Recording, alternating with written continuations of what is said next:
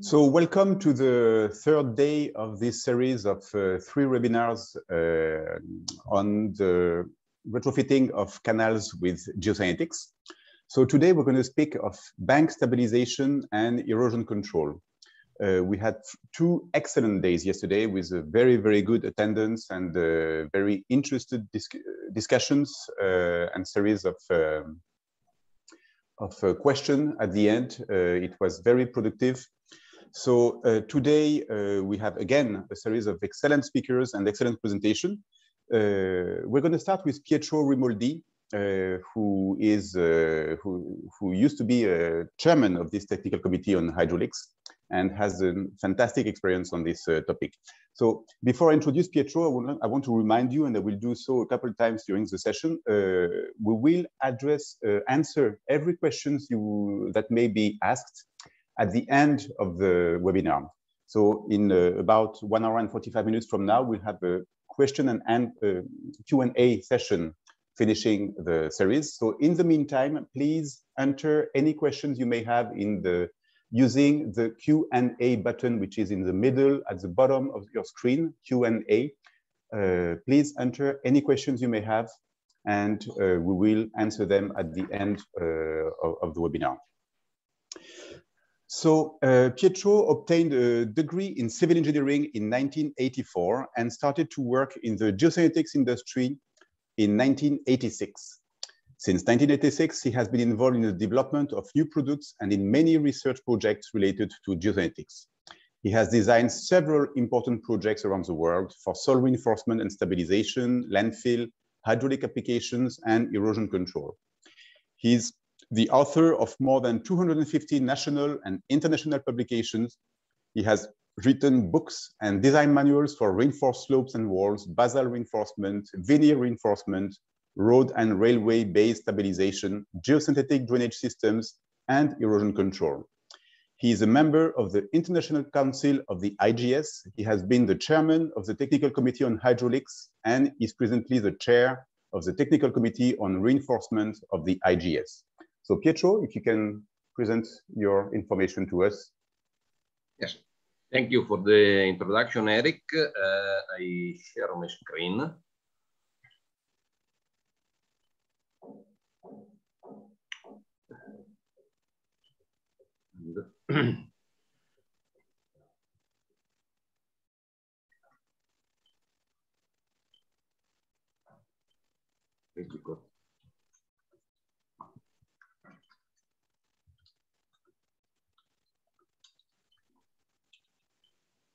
Oh, good.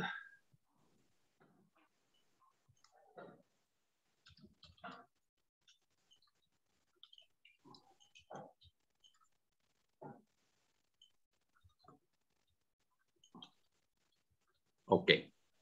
Can you see my screen now? Yes.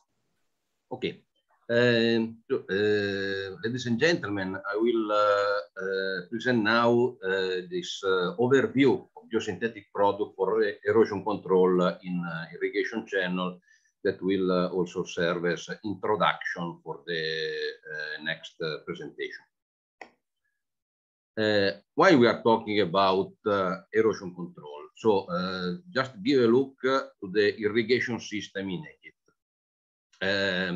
The Egypt irrigation system extends some 1,200 kilometers from Aswan to the Mediterranean Sea and includes 13,000 kilometers of main public canals, 19,000 kilometers of secondary public canals, and almost 100,000 kilometers of tertiary private water courses called mescas that form the main distributaries to farmers' fields. Also, there is navigation in Egypt because the Nile is navigable by sailing vessels and the shallow draft riverboats as far south as Aswan. Now, let's see some examples of the irrigation canals in Egypt. First of all, I show the large canals. The Ibrahimia Canal is an irrigation canal built in 1873. It supplies perennial irrigation to 2,300 square kilometers and flood irrigation to another 1,700 square kilometers. This 350-kilometer long canal is one of the largest artificial canals in the world, taking water directly from the Nile. And you can note that the banks, in this case, are fully vegetated. Another historical canal is the Bar Youssef, the Canal of Joseph. It's a canal which connects the Nile River with Al Fayoum, southwest of Cairo. The original canal is more than 3,000 years old. It goes back to the Bible time. In the picture, it can be noted that there are signs of erosion on the right bank, which is not vegetated. Now, some examples of medium channels, and also in this case, you can see that there are situations with vegetated banks and other situations with unvegetated banks. So the banks are totally exposed to the action of the water flow. These are examples of small channels that bring the water directly to the farms. Also in this case, you can see that there are situations with vegetated banks and other situations with totally unvegetated banks. And you can see that there are clear signs of erosion on these unvegetated banks. So the erosion on river and channel banks produced by the shear stresses applied by the stream. If not properly addressed, erosion may cause significant issues for navigation and human activities.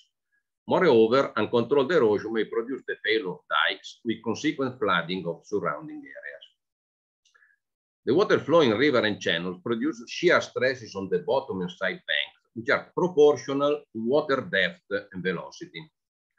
Such shear stresses can remove soil particles and excavate progressively deeper into the channel bottom and sides, which may lead to slope failure, as you can see the picture at the left. So channel bottom and sides can be protected by lining with different materials, and particularly with geosynthetic, which is the topic of today. So erosion protection is essential for watercourses for two main reasons. First, the necessary cross-section must be guaranteed for easy navigation and for the safe discharge of design flow. Therefore, no deposit of material in the watercourse due to the transport of sediment or slope instability shall be allowed to obstruct the regular water flow. Second, streams often cross densely populated areas, so the stability of the banks of rivers and canals is of particular importance. Therefore, it is necessary to foresee potential situations of instability and to provide protection measures in good time.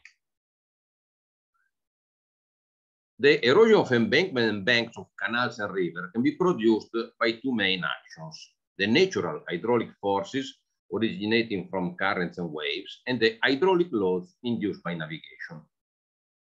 In navigable channels, the dominant hydraulic load often derives from the currents and waves induced by the boats, intensified by the fact that the cross-section of the watercourse is often small compared to the submerged part of the ship. In natural waterways, the maximum hydraulic loads are reached during extreme water events. So we can use active protection for controlling or reducing erosion. This active protection consists with structures for reducing the effects of the water flow, like longitudinal embankment, you see on the left picture, or perpendicular groins on the right picture. The problem is that even these active structures need to be protected against erosion with passive measures. So let's consider the passive protection, which consists with increasing the resistance to water action, and often it is the only possible measure if no alteration of the action can be achieved. Comparison of cost can also lead to such a decision. The passive protection may include an increase in the overall stability of an earth structure and/or an increase in the resistance of the surface affected by the hydraulic action by means of layers of material for protection and/or reinforcement. Geosynthetics are particularly suited for passive protection of river and channel banks. Let's consider also that vegetation provides protection to a bank in two functional ways. First, the protection of the soil surface by reduction of velocities and stresses at the embankment boundary as a result of the coverage provided by stems and leaves that lay down in the flow and blanket the surface. Second, reinforcement of the underlying soil due to the presence of the roots. Geosynthetic reinforced vegetation can resist significantly higher flow velocities compared to unreinforced vegetation. Moreover, the time before failure occurs is extended when vegetation is reinforced. You can see on the right picture how the geosynthetic can reinforce the root system of the vegetation. So now let's see the main geosynthetic for erosion control, and we start with geomats, which are generally made of synthetic filaments or nets tangled together to form a highly deformable layer, 10-20 millimeter thick, featured by a very high porosity, usually greater than 90%. Geomats can protect the soil against raindrop splash and runoff by keeping in place soil particles. Moreover, geomats can increase by several times the shear resistance of the root system. They can be used for the following application: erosion protection of slopes caused by the impact of raindrops and runoff, and lining or river channel banks with low water velocities. Here you can see some picture of protection of channel banks using geomats lined on the surface of the channel, and you see that with the geomats the vegetation can grow dense and uniform, and finally protect the banks of the canal. When geomats alone are not enough, there are reinforced geomats, which are geocomposites produced by factory joining a geomat and the geogrid of metallic mesh, having tensile strength in the range of 50 to 300 kN per meter. The reinforcement increases the tensile strength of the geomat so that it can be used on long steep slopes along the banks of canals and river courses with relatively high water velocities where high tensile strength is required. Now, here we are talking of water velocity of 6-7 meters per second.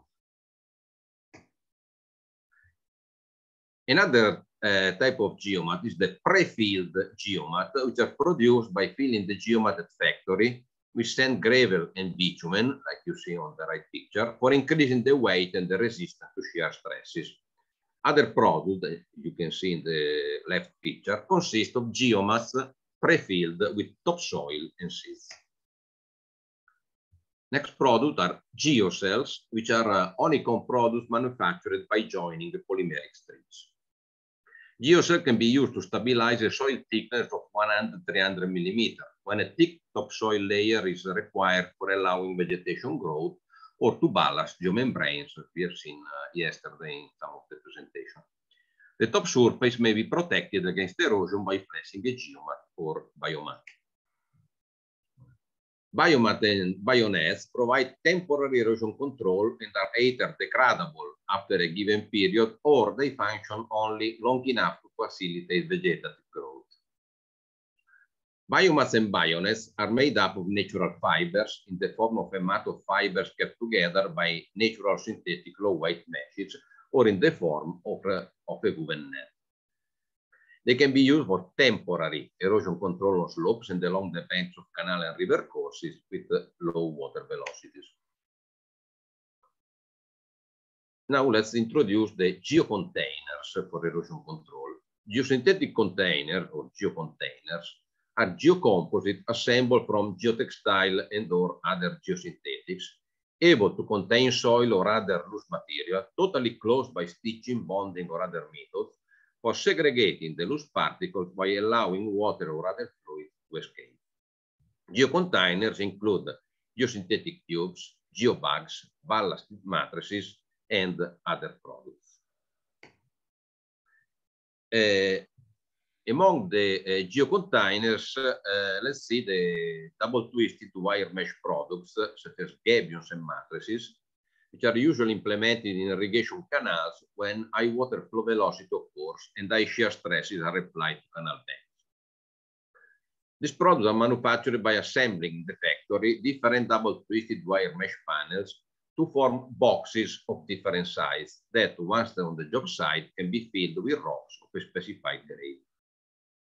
When rocks are not available on the job site or nearby, it is possible also to internally line a mattress with a non-woven geotextile and fill it with sand or vegetative soil and cover it with a geomat to promote rapid vegetation.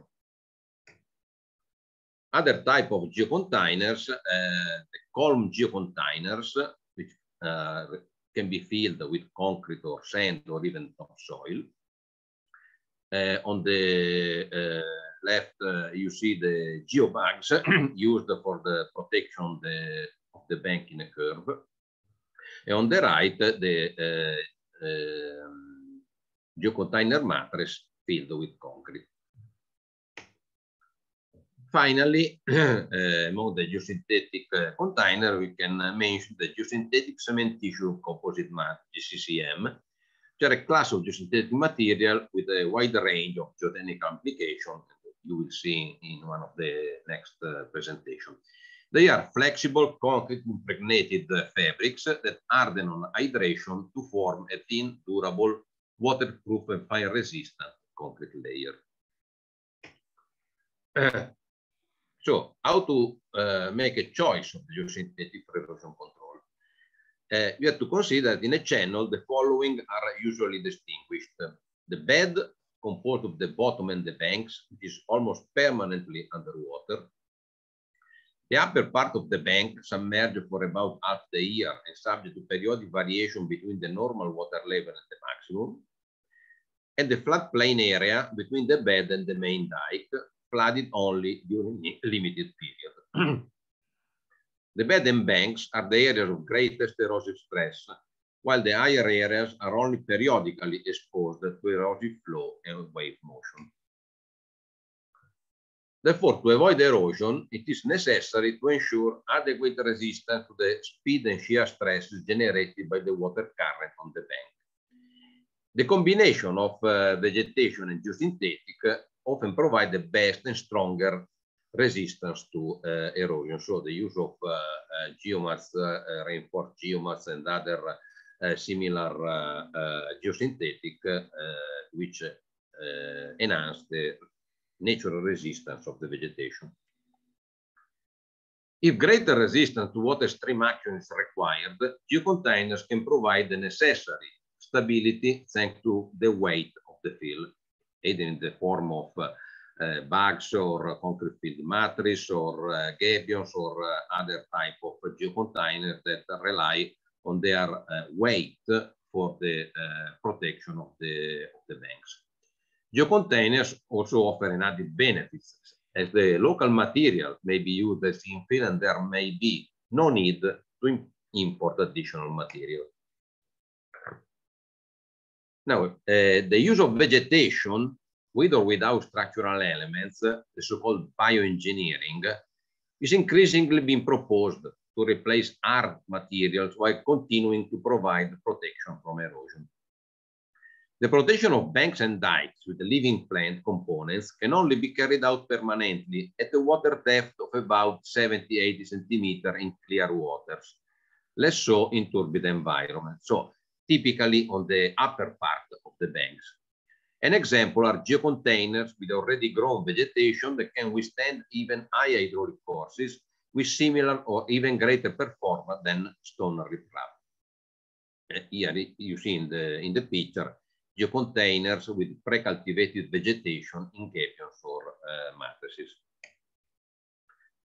Finally, an highly effective erosion protection can be obtained with reinforced slopes with a wraparound facing, often integrated with the insertion of willow cuttings.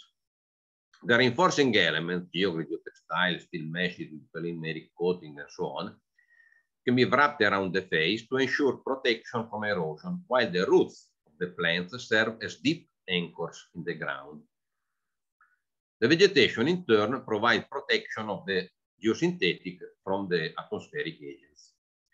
Willows can be introduced into the reinforced soil body during construction. Once grown, willows will provide high erosion resistance and high CO2 segregation, which is also a very important factor. Finally, consider the use of geocontainers for scour protection. In fact, in the turbulent flow, so usually in main watercourses, there is always a risk of scouring where water velocities are high, typically around structures such as bridge piers and foundation. Geocontainers filled with sand are an ideal solution to prevent scouring, like in the left picture, or to repair existing scour cavities in river or channel beds. The geocontainers can be filled with local sandy material under dry conditions and placed in the desired position with appropriate equipment. And this ends my overview of the application of geosynthetic for erosion control in river and channel banks.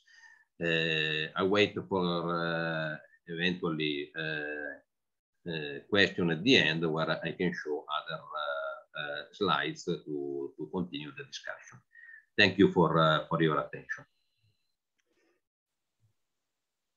Thank you, Pietro. Very interesting and enlightening presentation on the scope, the different type of product and application we can have with geosynthetics for erosion control. So now we have Simon Ebert, who will speak to us. Simon has been working in the engineering department as a hydraulic engineer for Husker Synthetic since April 2017. He is involved in all hydraulic applications, including sludge dewatering. Before joining Husker, Simon worked for the University of Applied Science in Münster, Germany. During this time, he completed his master's degree at this university at the Institute for Infrastructure, Water, Resource, and the Environment. So please, Simon. Yeah, thank you, Eric. Thank you for inviting me, and thank you for giving me the chance to present my presentation about concrete mattresses for lining and sealing of canals. I hope everyone can see my screen and understand me very well. Yes. Great, thank you.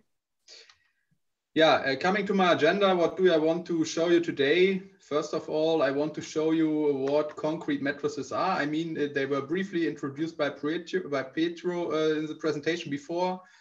Then I want to show you some brief things about the design of concrete mattresses, followed by the benefits of those mattresses. Then I want to show you something about how to install it, so the installation follow-up of those mattresses. I will continue with some very interesting case studies, mainly on sealing with those concrete mattresses in canals. And then I also want to present you one more thing with those mattresses, which is possible. But first of all, let's start with what concrete mattresses are. So in general, it's a very easy thing. We do have the geotextile formwork, which we can see on the left-hand side. We have a view inside it. In this case, we see one consisting out of the bottom and a top layer connected with vertical binders.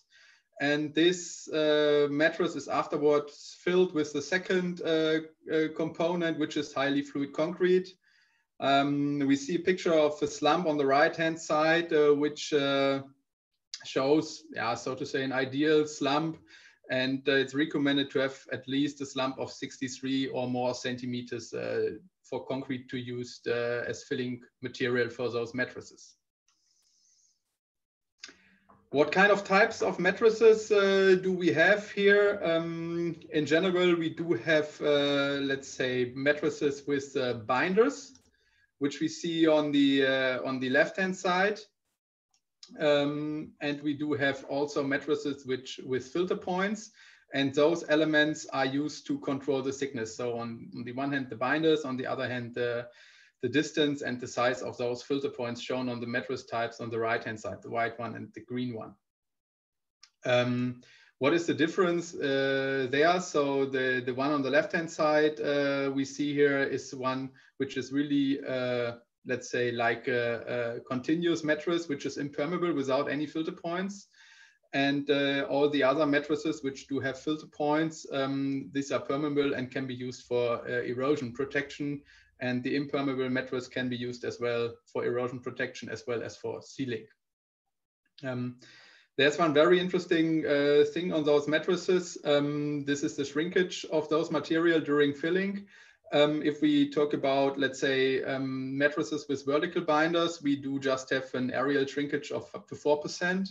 And if we are talking about mattresses with the cross binders or with filter points, they shrink up to 30% aerial shrinkage. And this is caused by the, let's say, pillow effect, so to say. It's like when you have your pillow on your bed, which has, for example, 80 times 80, when the sheet, there's no pillow inside, and you put the pillow inside, you have in the end, let's say, a shrinkage because of the growth of these elements.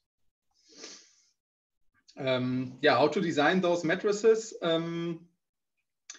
We do have, according to the type of the application, we also choose what kind of type should be done. So either sealing, erosion protection, or as ballast layer or mechanical protection.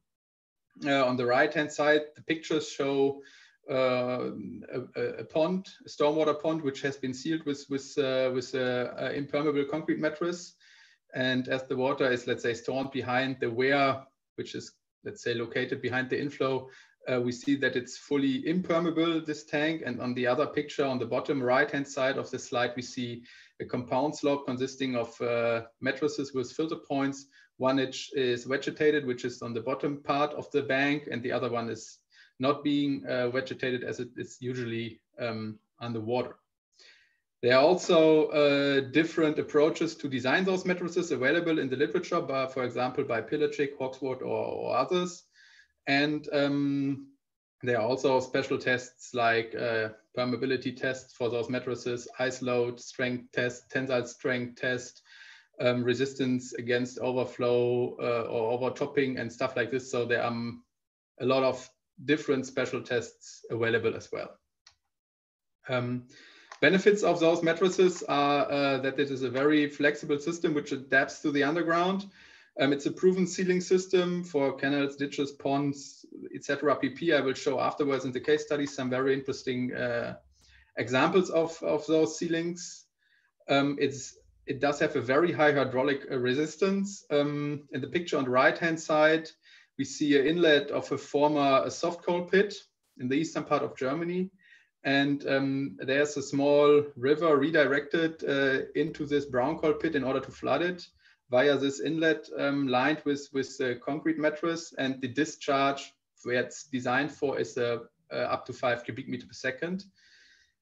We have a low Manning's N of just 0.015, a high mechanical resistance. And as you can see on the picture on the right-hand side, it's possible to install it on steep slopes as well.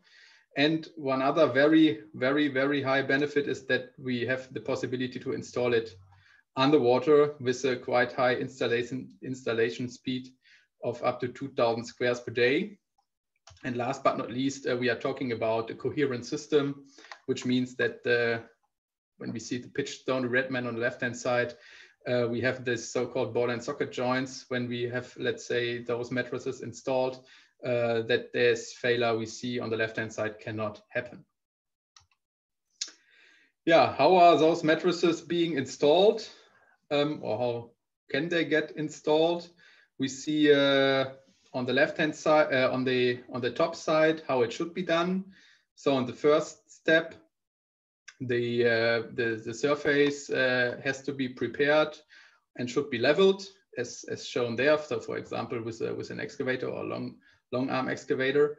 Then the empty panels can be laid out, fixed on the top of the slope, as can be seen with the steel pins there.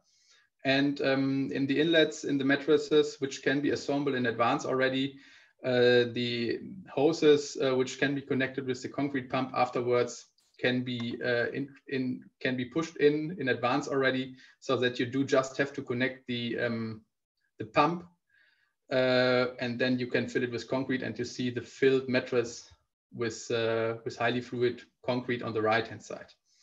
What is also be possible is shown on the bottom of this slide, is that you can install it on very rough surfaces as well. So this shows or demonstrates that those mattresses are really highly resistant, and that it's not necessary to have such a nice level subsoil, but it's recommended.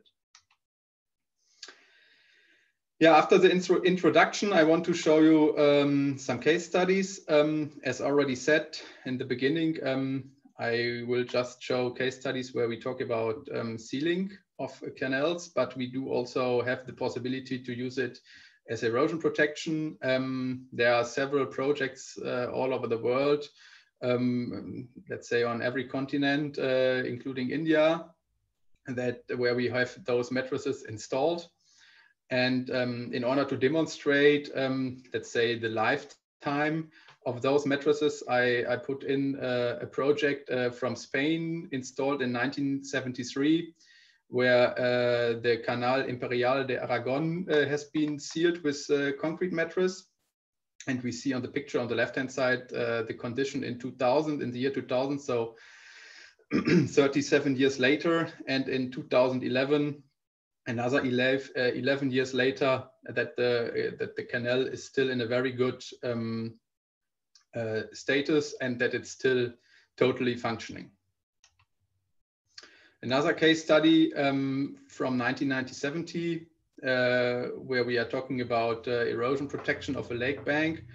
We see here on the picture on the left-hand side and on the right-hand side, we see the condition in the year 2008, and there's no cracks or no settlements, so no failures on the concrete mattresses can be seen even after such a long service life of the concrete mattress. Coming to another case study in France, being installed in the year 1994. It's the Canal de Jonage. There has been installed on the right-hand side on the bank impermeable concrete mattress, and on the bottom, as toe protection, so to say, a flexible one. And this flexible one is in case there's any scouring happening on the toe of this revetment, that's a flexible one, then can close this cover. So this is the basic idea about the arrangement of these two different types of mattresses. And what I want to show with these case study in general is that it is possible to combine different types of mattresses in order to have the benefit of each and every type combined in one singular project. See some pictures here during the installation on the left-hand side. So again, you see the empty mattress being placed on the bank, fixed with steel pins on top, and also some hoses being pushed in the mattress in this white socks, which are the inlets. And on the right-hand side, we see this after completion. And here we see the condition on the left-hand side 4 years later in the year 1998. And on the right-hand side, we see the condition in 2016, and what we can still see no failure, no cracks. So it's still in a very good status, this sealing element. Another case study which has been executed in Italy is a canal which is the consumption canal of a hydroelectric power plant close to Moroval in Italy. On the left-hand side, we see the design, and you see here it's not a too big canal, but it has been excavated, as can be seen on the right-hand side, and there are very steep slopes. So it's approximately 1.6/1, so it's let's say steeper than 1/1, and it's just the excavated soil where the empty concrete mattress has been laid out, as can be seen on the left-hand side. stitched together on site, and then afterwards it has been filled with highly fluid concrete via this concrete pump with the white one, which can be seen there in the middle of the picture on the right-hand side of this slide. After completion, it looked like this, how it can be seen on the left-hand side. So a really nice shaped, very regular profile. And thanks to Google Street View, I could manage to find a picture there, how it looked like in summer this year. So in July 2021, at least in this section, it still looks very well, and it's yeah, still watertight and still doing his job, fulfilling his job very well there. Another very big project is a case study of the rehabilitation of the Mittlere Isar Canal in Germany, which has been done in 2013.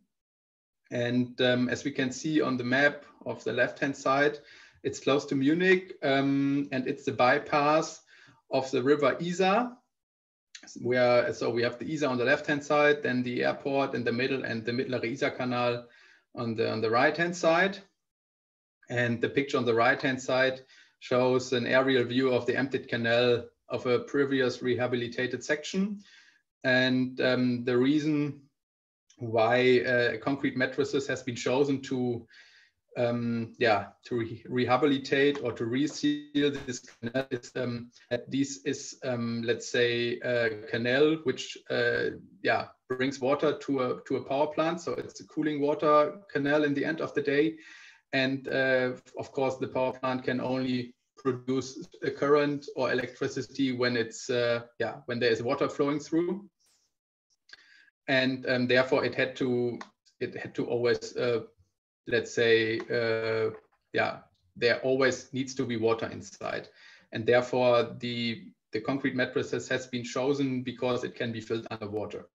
We see the cross-section of the canal here. So on both banks, there's an old, let's say, concrete revetment being in place, which is no longer watertight. And the installation mode, which has been chosen in this project, was installation from a pontoon. We see it here and on the next slide in the schematic view. So the pontoon, let's say, drove on the banks of the canal, and via a ramp, the bottom part of the mattresses was, let's say, lowered down on the canal bed, and the sides, which were, let's say, afterwards pulled on top of the slopes, were fixed to the bottom. So during filling, the material was lowered via this ramp, and after the canal bed part was filled on top via the pontoon or via a concrete pump, the material was pulled up to the top of the banks and then has also been filled. We will see it now with some pictures. I think it's better understandable then. On the left-hand side, we see the pontoon with the tent on top, where the installation works has been let's say, or from where the excavation works has been executed. On the right-hand side, we can see a close-up of the ramp. And here in this picture on the left-hand side, we see after the empty material was pulled up on top of the banks, how the slope elements or the banks were filled with concrete, where the people are sitting in the backhoe of this excavator on the left-hand side. And on the right-hand side, we see the rehabilitated section, how it looks like. The last case study I wanted to show you is the sealing of a drainage ditch for a wastewater treatment plant in Berlin. The left-hand side, we see the cross-section here. So it's a small, let's say, ditch, a small canal, which has to be widened and therefore needs another sealing layer. And on the right-hand side, we see the subsoil preparation. Here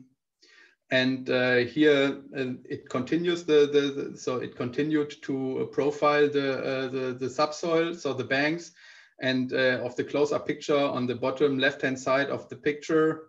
On the left-hand side, we see the final bedding layer, which was a coarse gravel, which were used in order to place the material, so the empty concrete mattress, on top. Again, it has been fixed with piles on top of the crest and then filled with concrete. And after filling, it looked like this, how we can see it here. So it really nicely, it's a nicely shaped, very regular flow profile, which we can see here.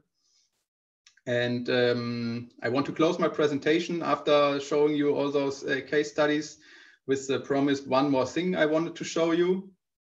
This is another application of concrete mattresses, which can be also used as pipe covers. And why do I show it here in the presentation where we are talking about canals?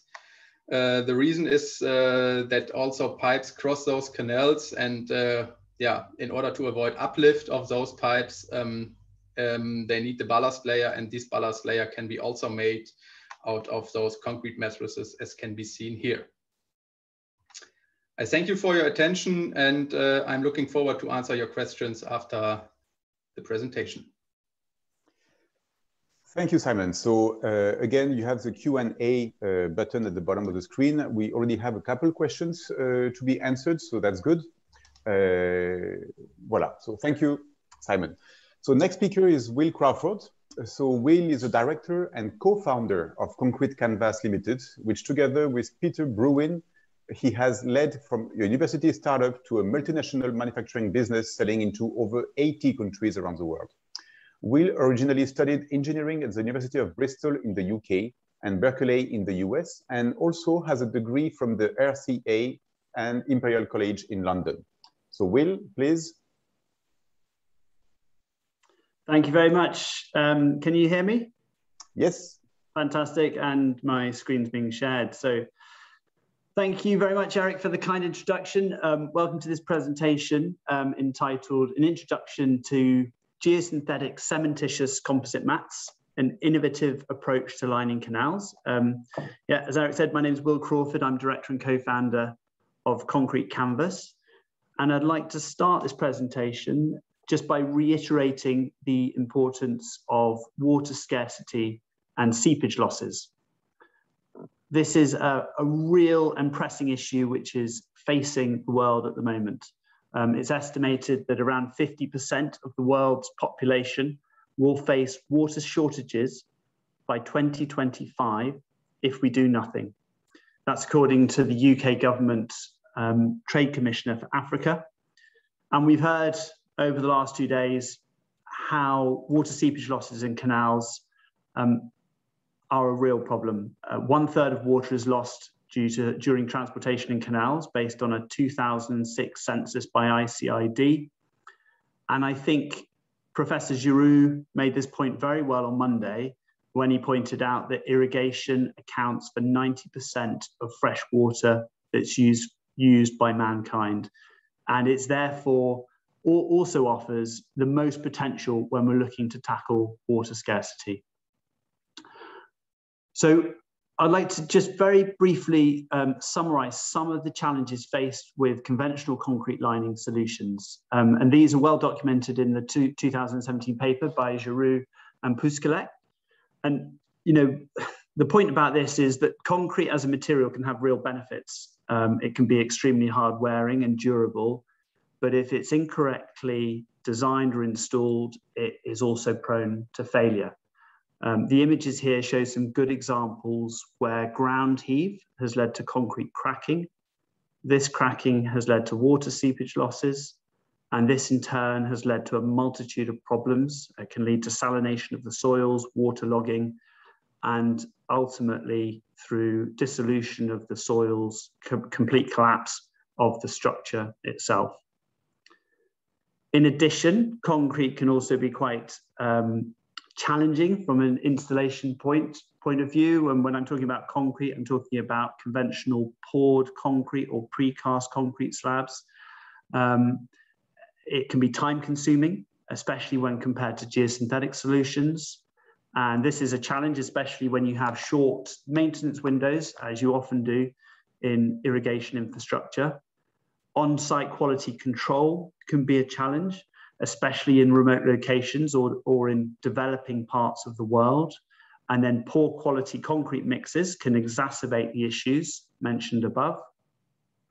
And then finally, pouring concrete can have limitations in terms of the side slope angles achieved. And a lot of these issues we heard about on day one, but why is concrete still used?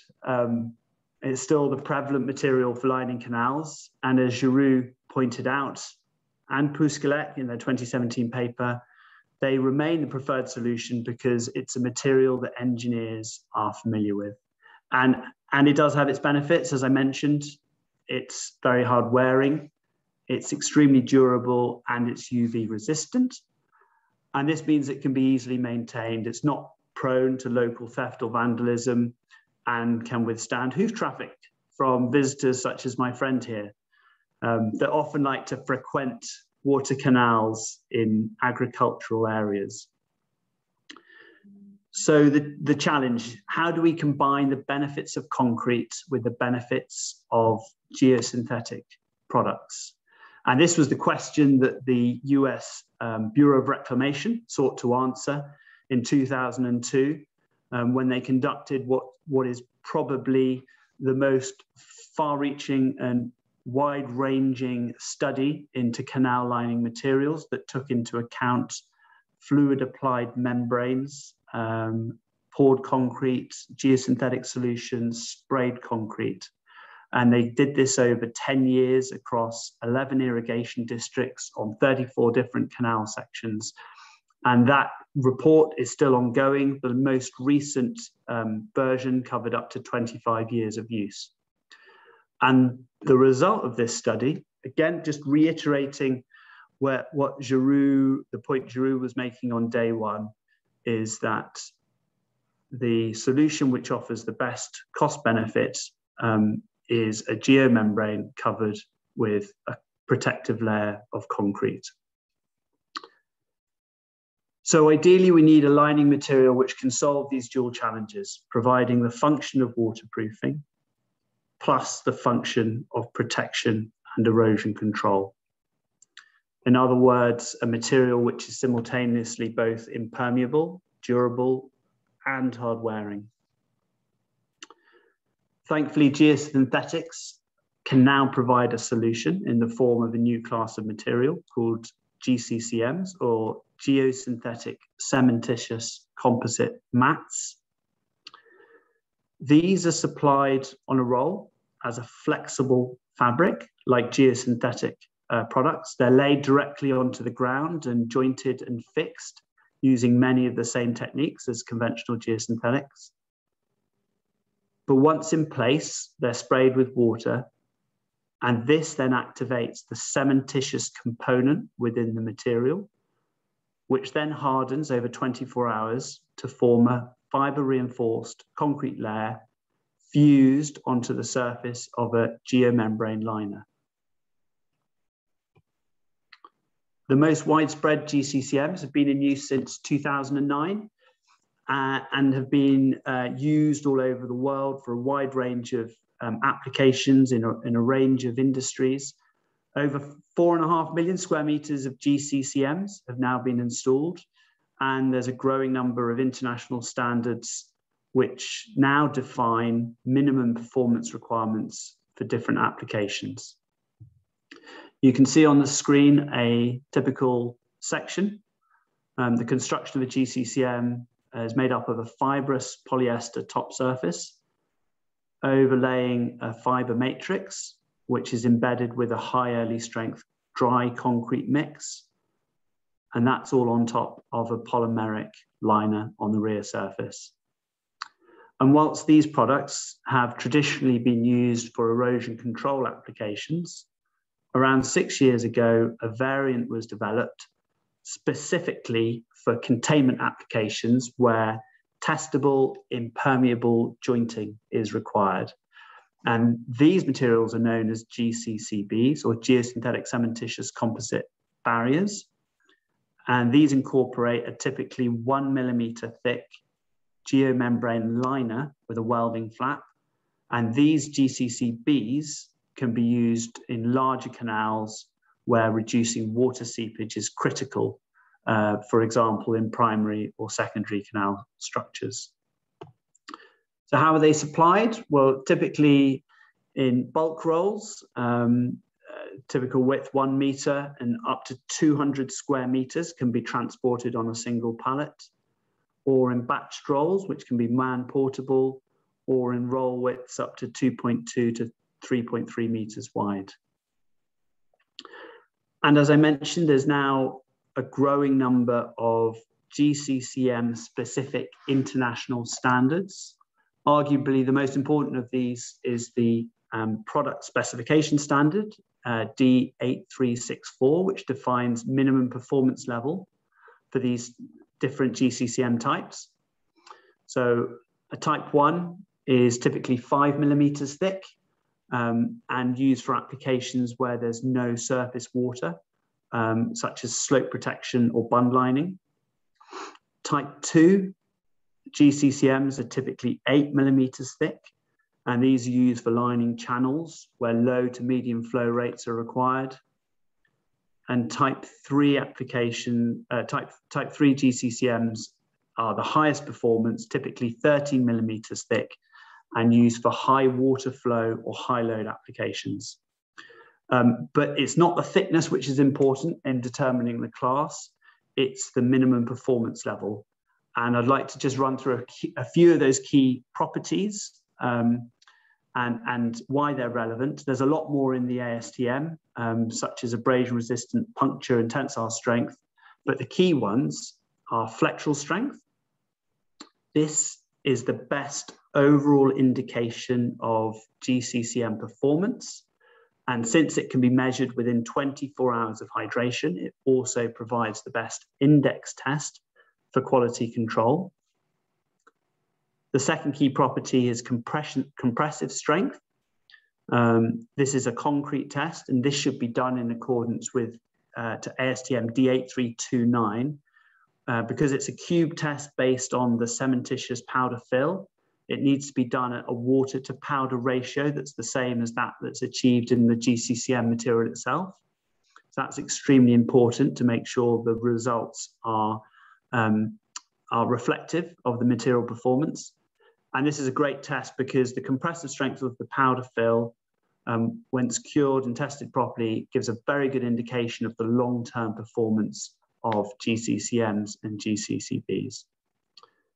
And then finally, outside of the ASTM specification, there are other internationally recognized certifications which can be used to determine long-term performance of GCCMs and Bs, such as the BBA system. The final property I want to talk through in more detail is the way that GCCMs can accommodate high levels of ground deformation whilst continuing to provide impermeability and effective erosion control. And this is due to the composite nature of the product, where the fiber reinforcement initiates micro cracking within the concrete. And this allows relatively high strains to be achieved with minimal visible cracking within the concrete itself. This is demonstrated by the stress displacement graph. You can see there's 3 phases to rupture. There's an initial crack followed by an incremental sawtooth rupture before final failure. And effectively, this means GCCMs can deform by up to 5% without compromising the impermeability of the membrane or the protection provided by the concrete. And this has obvious benefits when we look at the issues faced by conventional concrete canal lining solutions, as highlighted previously. So I'd now like to move on and talk about some real-world applications of GCCMs and Bs by looking at a couple of projects in Chile and in Egypt. So this first project is in the La Serena region of Chile, completed in 2018. The project was to line a 2.4 kilometer irrigation canal, which was suffering from severe water seepage losses. And in order to achieve a uniform profile, a trapezoidal former here was used, and then fill material compacted behind the former to allow the canal fall and profile to be precisely controlled. This prepared ground was then overlaid with the GCCM, laid transversely across the channel, and the edges fixed into the anchor trenches using ground pegs. Each layer was overlapped by 100 millimeters in the direction of water flow, shingled, and then jointed using screws and sealant. And one of the really interesting things about this project, key challenge on this site, was that they could only cut off the water supply for 8 days at a time without risking the local community's crop harvest.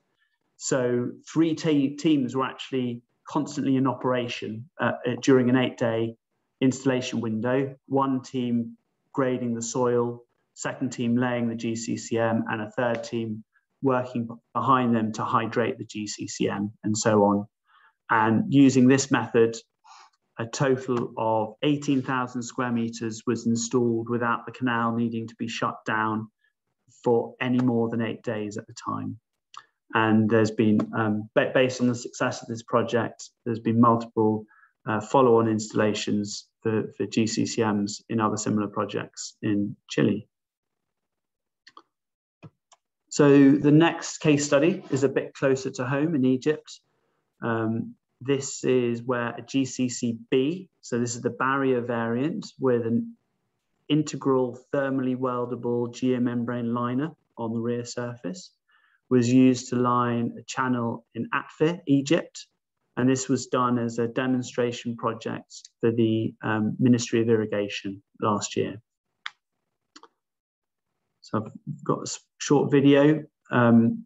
Prior to lining of this channel, around 75% of the water transported through these canals was deemed to be lost through filtration. And in addition, the sides of the canals had collapsed due to heavy erosion. For this trial, the channel profile had been prepared with a blinding layer of sand to reinstate the intended profile. The GCCB was supplied in 2-meter wide rolls in lengths of 20 meters, and these were used to line an 8-meter wide profile over a length of 50 meters for the trial. Rolls were cut to length on site and pegged in position prior to jointing, and this was done through a combination of thermal welding and adhesive sealants for trial purposes.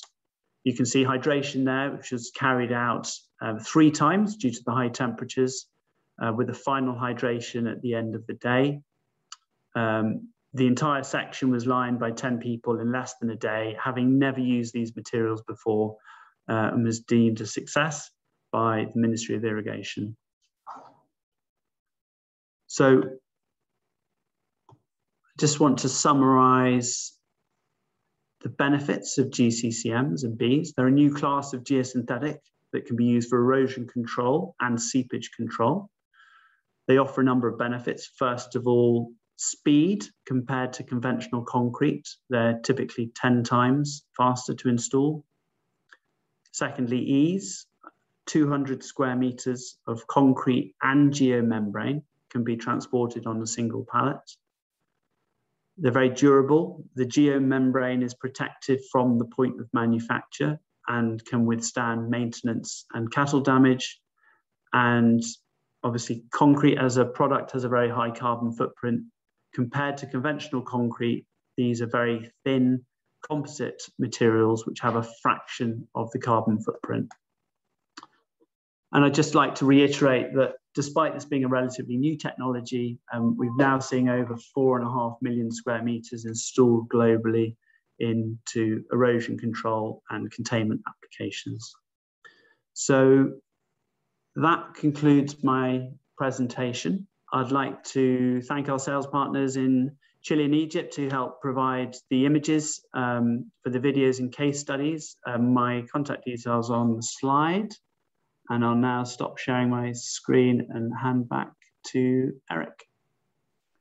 Thank you, Will. Very, very interesting presentation. I think that's one of the good innovations that took place in the geosynthetic industry in the recent decade.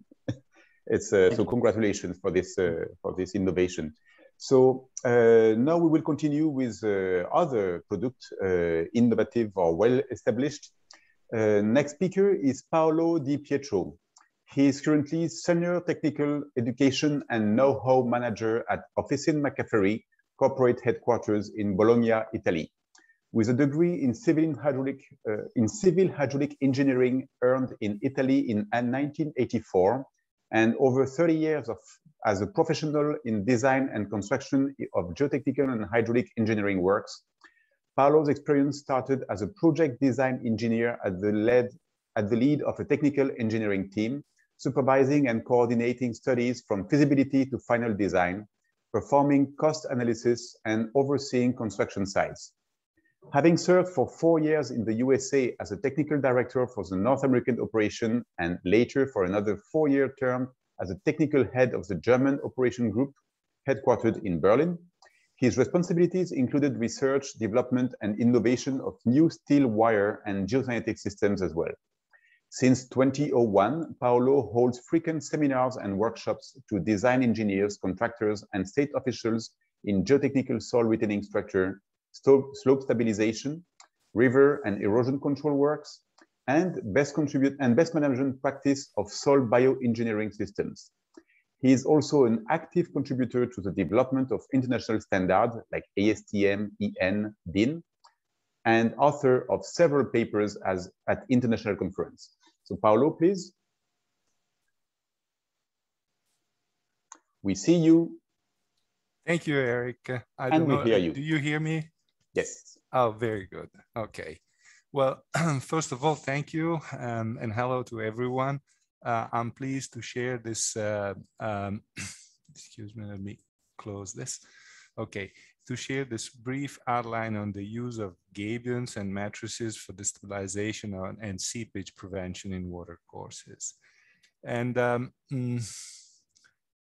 will actually speak about other challenges that we are all faced today in the current times. So in order to do this, I need to briefly spend a few words on river works to start with, as they are fundamental to understand why and when solutions for erosion control are necessary, and what are the most suitable remedial works. I'd like then to mention, only a brief mention, obviously, due to the limited time, to the extensive research studies behind the choice of these solutions and their design methods. And finally, mention to 4 key features to be taken into account when facing the challenges of the design of erosion control structures in river environments. So the first point we shall not forget is that when we're dealing with hydraulics, we're not dealing with a precise science. When we design, we base our choices on the theories, on the experience, on know-how, and on best management practices, assuming that the nature's effects, like rainfall, flooding, storms, etc., are coming from statistical data. Therefore, it is a fundamental task for the engineer to perform a risk assessment, analyzing what-if scenarios beyond the assumed data. Here we can see the opposite side of what we said. Desertification is an issue. Another challenge we face today is the effect of a flood. These images are the images that we see on TV every day. They show the ever-increasing effects of floods and, oops, sorry, I was too fast. The ever-increasing effects of the floods on infrastructures and on the impact on human lives. Consequences of flooding, most of which catastrophic, impose engineers to consider how the human presence can interfere with the dynamics of a watercourse.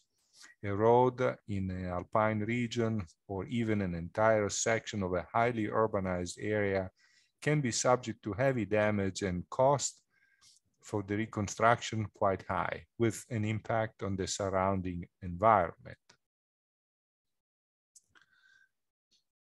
Understanding the rules means to understand how instability due to the erosion generates. And we start from the problem, then see what's the cause, where it's generated, and finally, the resulting effect. We could have drainage, resulting in surface runoff occurring in natural or artificial slopes, and finally generating, let's say, erosion due to lack of vegetation or soil instability. Another problem is seepage, resulting into a reduced soil shear strength, where in the embankments and slopes, frequently turning into a global instability. Another problem we face is the scour, the formation of scour holes at the toe of a riverbank, critical for bridge abutments or generating progressive instability. And finally, the wet and dry cycles of temperature variations, resulting in the formation of cracks in cohesive slopes or resulting in progressive debris. Erosion protection systems shall be designed considering the flood duration, and which will depend on the type of watercourse. For small rivers or drainage channels, we shall consider the few hours for the duration of the peak flood. When we speak of the medium-sized rivers, say 10-30 meters wide in the average, flood durations may be in the range of 10 to 24 hours typically.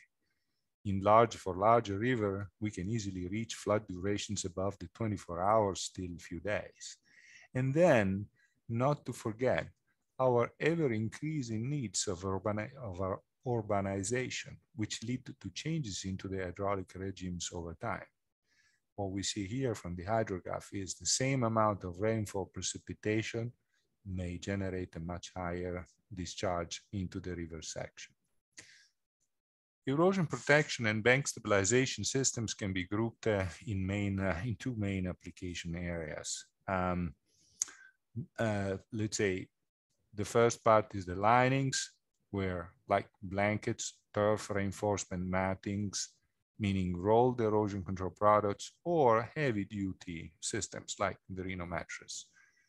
The term heavy duty is conventionally used to specify that the weight is an important component of the stability. And here we can, classify a number of the products that also we have seen earlier. In the second category up above, we speak of structures which need to address two functions, the geotechnical and the hydraulic stability. Here we can find gabions conventionally, or say reinforced soil system for the stabilization of the slope. Each erosion system meets different requirements and should be used when the project conditions are suitable. For drainage channels, like channelized streams, we collect and convey the water to a safe zone. So it is very true to say that in some applications to prevent seepage, an impermeable membrane can also be used to isolate the flow through or the embankment. They mostly have permanent water. The duration of the flood events with the peak discharges normally are in the range of hours, as we said. Protection measures in these courses guarantee that the flow is safely brought to the delivery network. So this is a typical case of a drainage channel with sloped banks. When the drainage channels run through an urban area, the lack of space requires the sections to have a vertical or almost vertical slope. And here we can see some examples of typical structures in urban settings. In the hydraulics of open channels, an important development has been the creation of standards for erosion control. In the US, the most referenced standard defining performance limits for erosion protection systems in open channels is ASTM D6460. Virtually applicable to all types of erosion protection systems, the standard defines the stability for a lining when either a collapse or an excessive erosion occurs. In 2018 through 2019, so in a couple of years, rockfield mattresses and geomats were subjected to an extensive research study at Colorado State University. to define their technical boundaries for use in design. The research was aimed at testing performance for both under the same hydraulic conditions. The geomat was reinforced with a steel mesh, and it was tested both in unvegetated and vegetated conditions. You can see a picture here in a nursery plant where we vegetated the geosynthetic mat.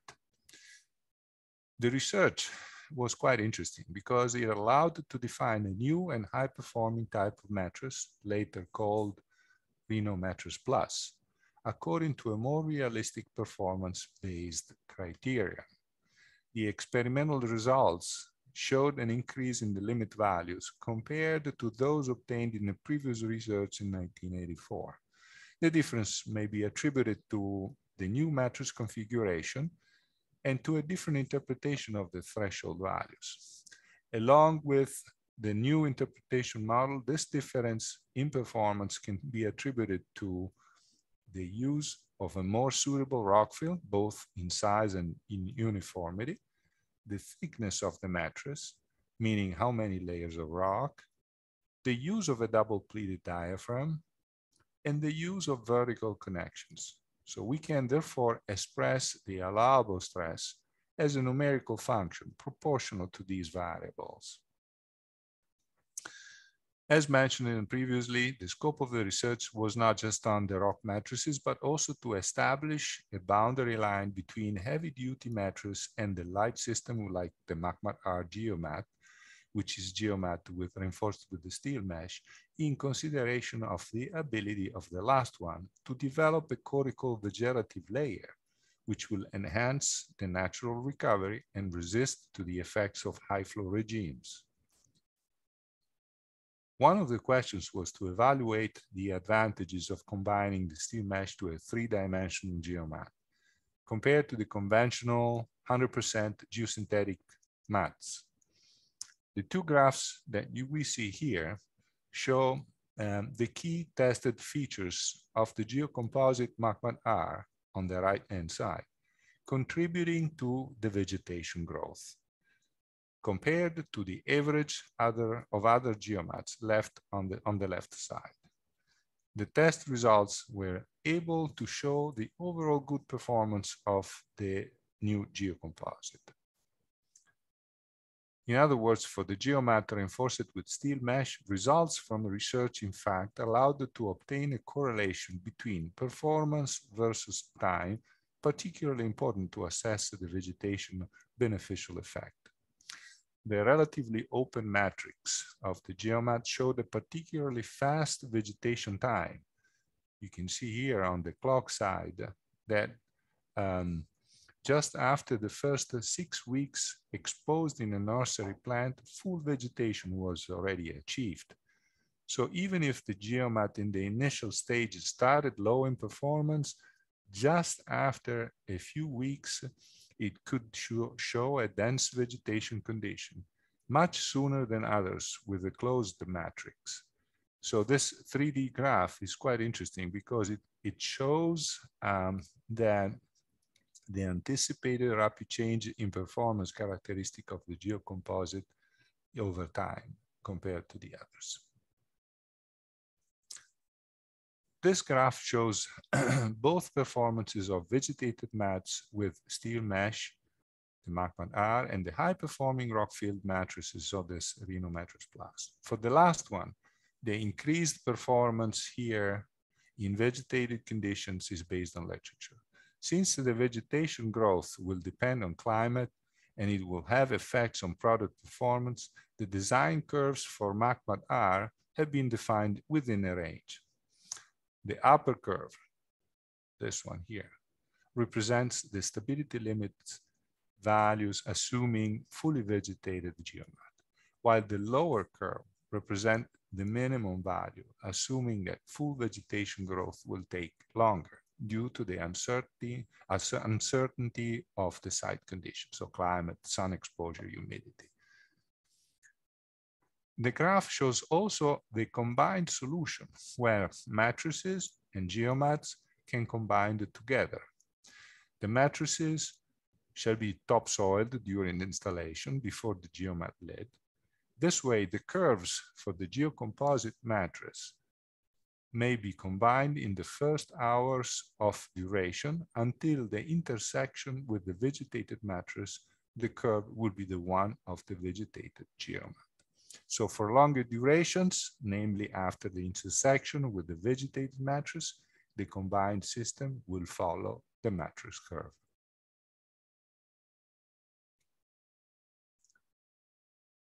As a last point, I'd like to mention the 4 key features of success for erosion protection systems to provide stability in watercourses. And they are the flexibility, the filtration and permeability, durability, and finally, environmental compatibility. When we speak about flexibility, flexible structures allow the structure to keep contact with the soil underneath. So they maintain the protective function over time. Rigid structures, although very resistant to forces, are not suitable to conform to soil contours. The second point is filtration. This is also very important in river environments, as they allow the natural exchange of water from and to the soil behind and below the structure. We speak also of durability because in a river environment, we shall guarantee the long durability, considering effects of the flowing water on the wire. International regulations are becoming restrictive and do not allow, for instance, the metallic coatings without an additional polymer protection necessary to provide the long life. And finally, the environment.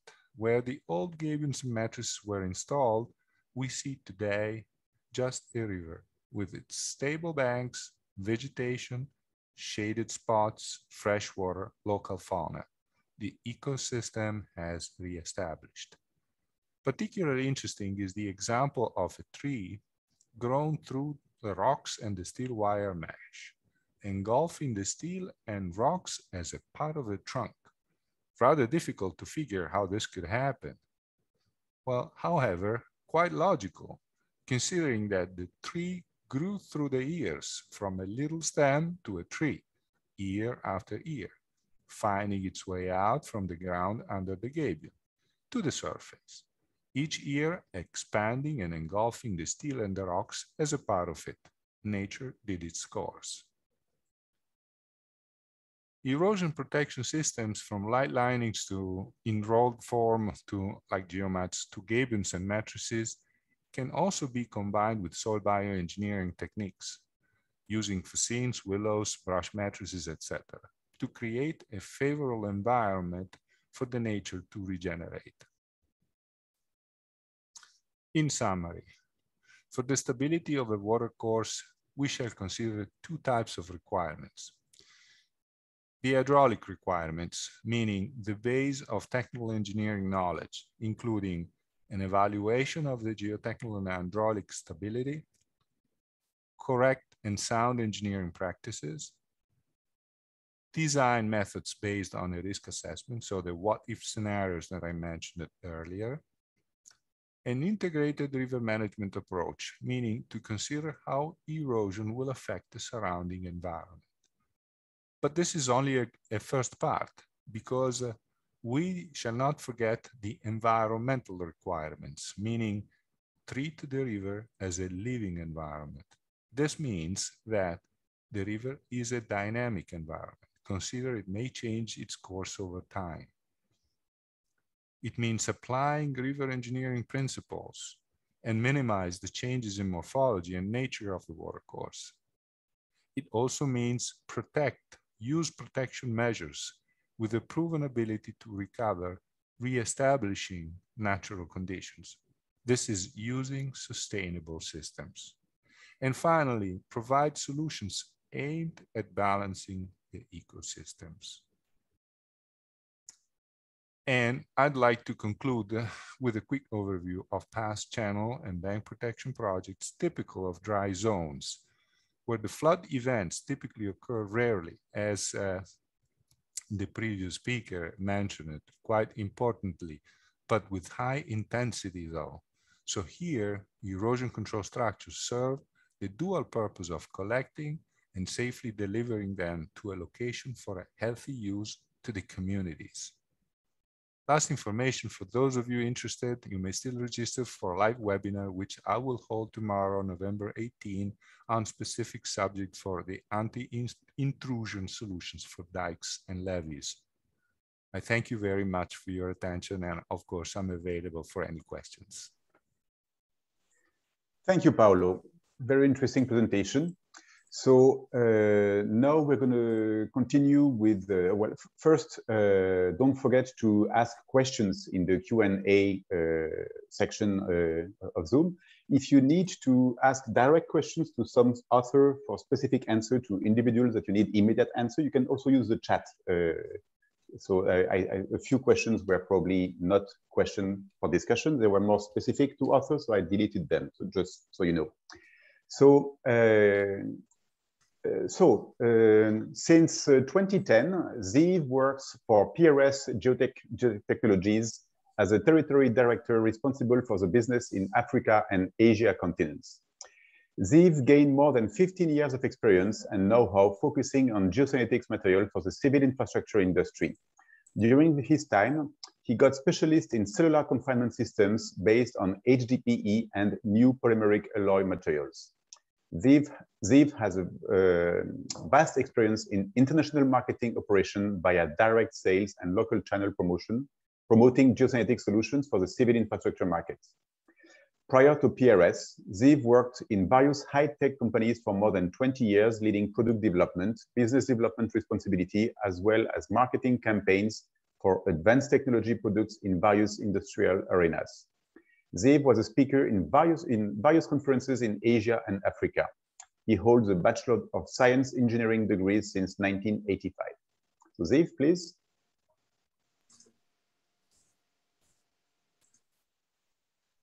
Okay. You can share your screen.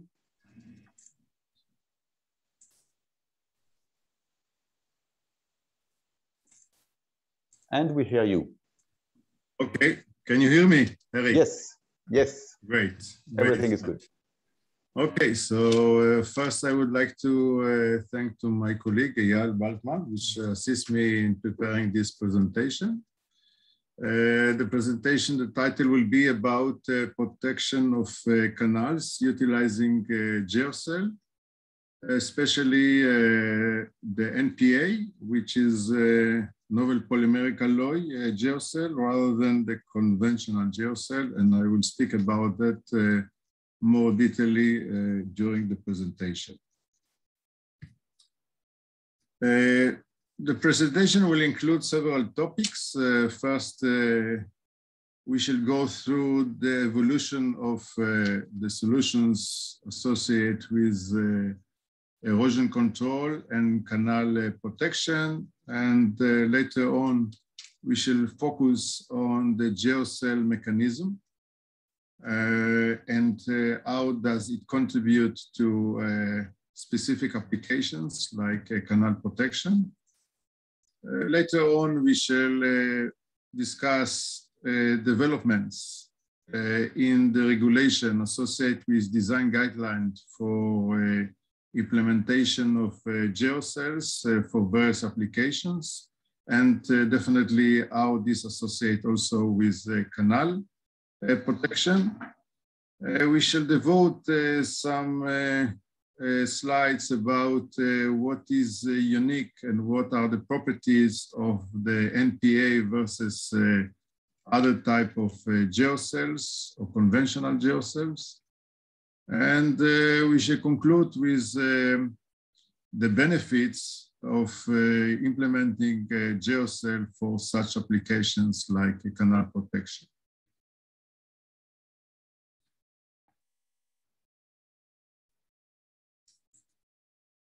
This slides describe the evolution of type of solutions in canals over the recent years. Definitely, it started with stones or bricks which protect various canals. Later on, it was utilizing mainly concrete.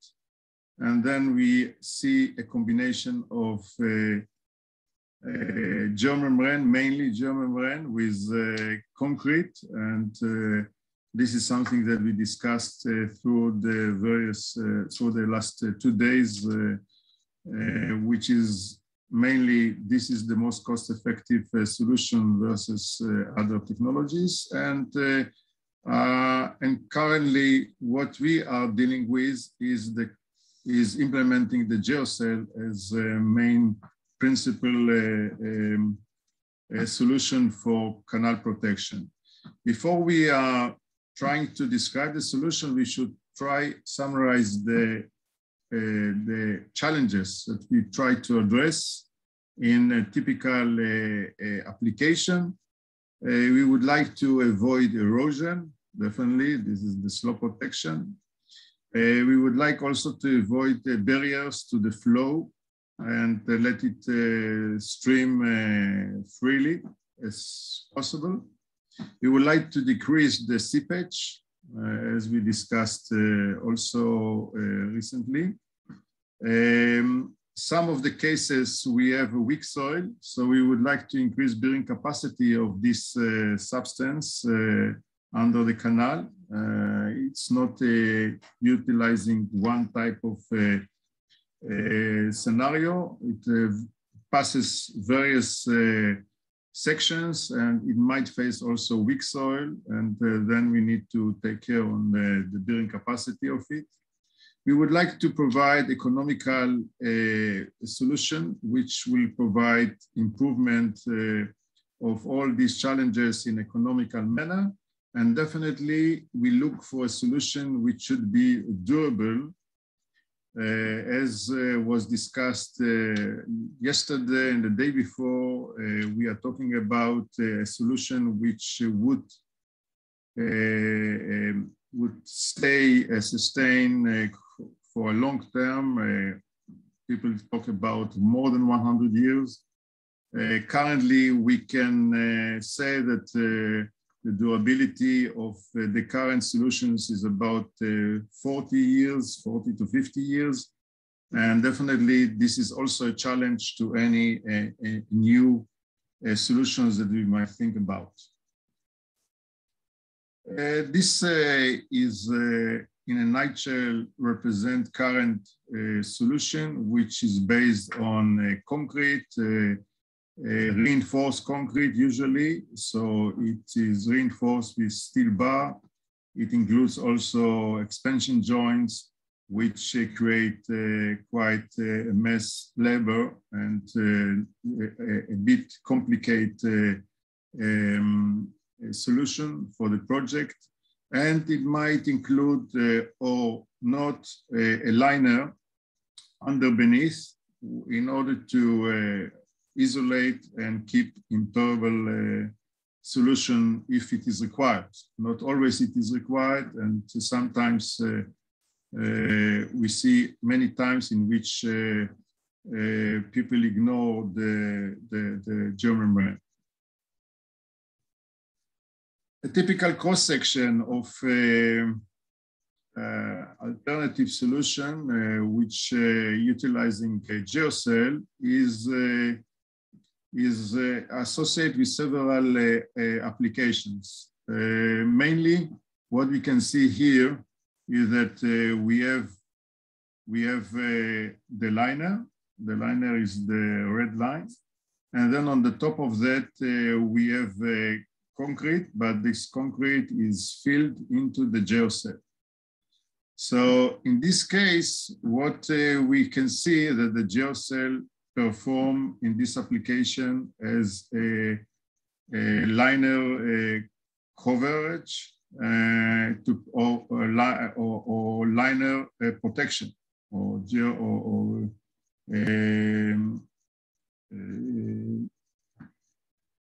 it's a liner, it's a AGP liner protection. It protects also the bed, and it might protect also the slope by creating a stiff layer. Now, we can see also another application which might be applicable, which is not shown here, but it can be stiffen the soil under beneath the geomembrane or in the liner, and by that increasing the bearing capacity of this soil and protect also any elongation or any movement of the soil which might hurt the geomembrane.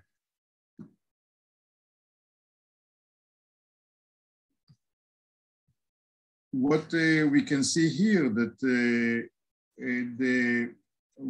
geocell provide tensile strength and stiffening of the concrete rather by steel bar.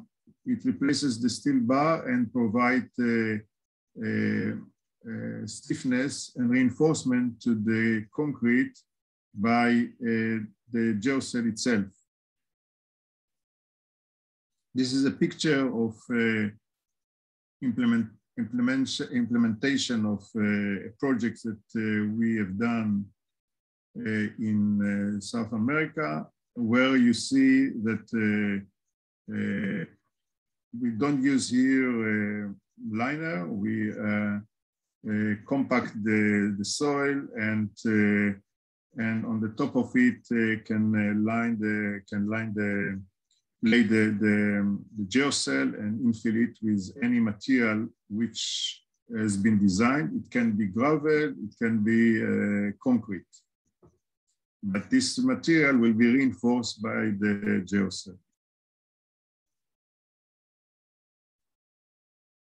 Let's speak about the mechanism of the geocell, why it can help to such application. The idea that this is a confinement system, so any pressure, vertical pressure, which will come on the top of this infill will create shear forces or lateral forces, which will be blocked by the walls of the geocell. So by that you lock the material, the infill material, and you, matter of fact, increase the bearing capacity because you eliminate the shear forces. Secondly, what is important to consider is that this compaction and this confinement, once it happens, it should be durable for long term. And we need to make sure that the strain and means the value of displacement should be minimal. So there are two types of properties which are very important in order to retain the confinement over time. When this is one cell, but the idea is to create a mattress of many cells, and by that you create a layer which is more stiffer and more durable, which can provide the applications that we are looking for.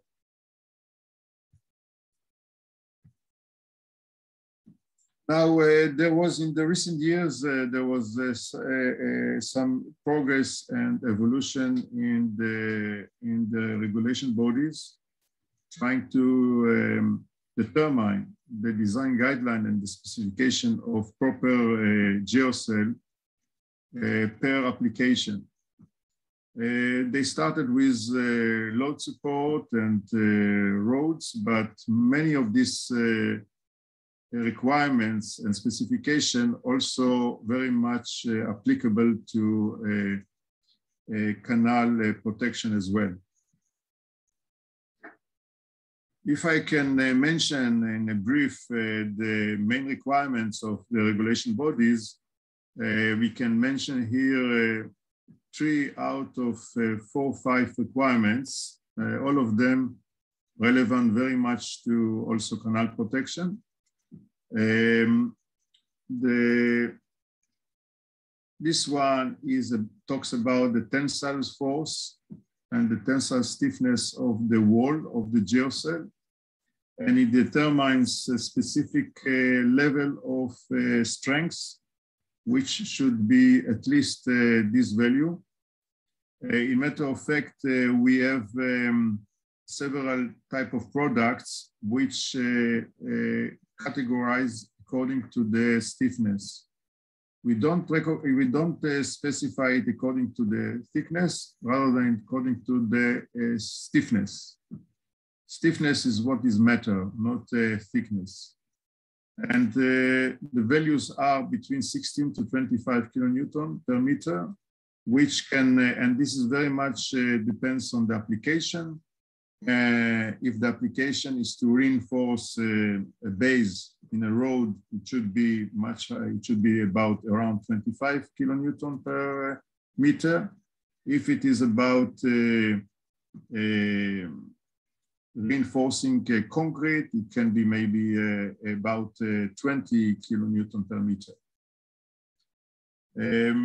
Another requirement, which is very much reasonable, but always the regular geocell is not so much aware on that, is that the stiffness of the connection, of the welded connection, has to be at least in the same value of the strip. Otherwise, you get a weak point in the confinement. So the confinement has to be complete. It means the stiffness of the weld as well as the stiffness of the strip has to be more or less balanced. And this is what is mentioned in these requirements of the regulator. Another thing which is very much important, and this is relevant for many applications, is the durability. And they specify the durability in terms of displacement over time. And they mention that they mention and determine that assuming that the lifespan of any application is one unit or 100%, during this time, the displacement will not exceed more than 2%. In order to retain the confinement and retain all the properties and all the contribution that is accepted and received from this confinement. So you have here a value that is driven by the regulator, and this is what they expect from the specification of the geocell.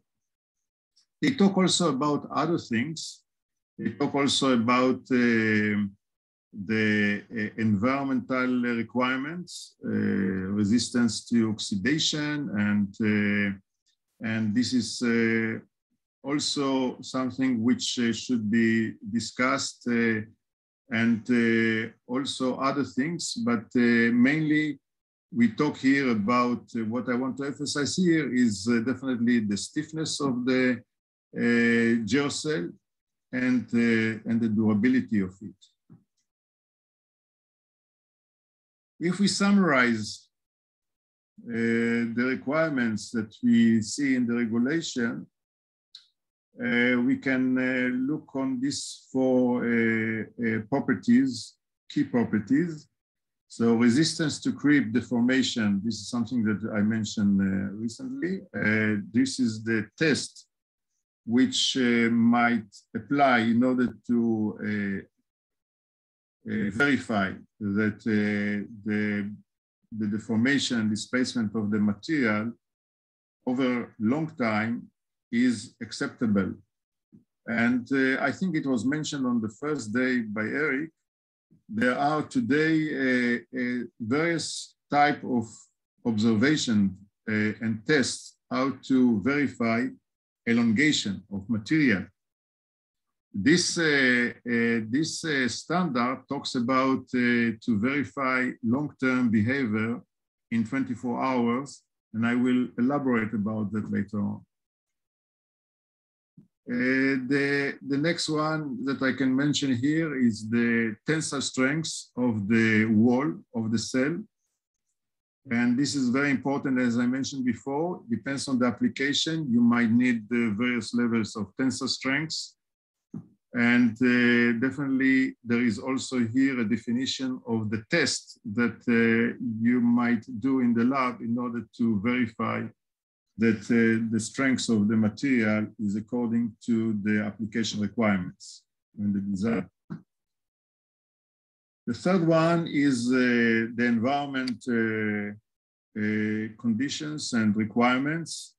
Definitely, it should be environmental friendly and a solution which is a sustainable solution. And it is also defined in this standard, the requirements for the resist for oxidation and the other things. And also there is a specific test that can be done in order to determine that.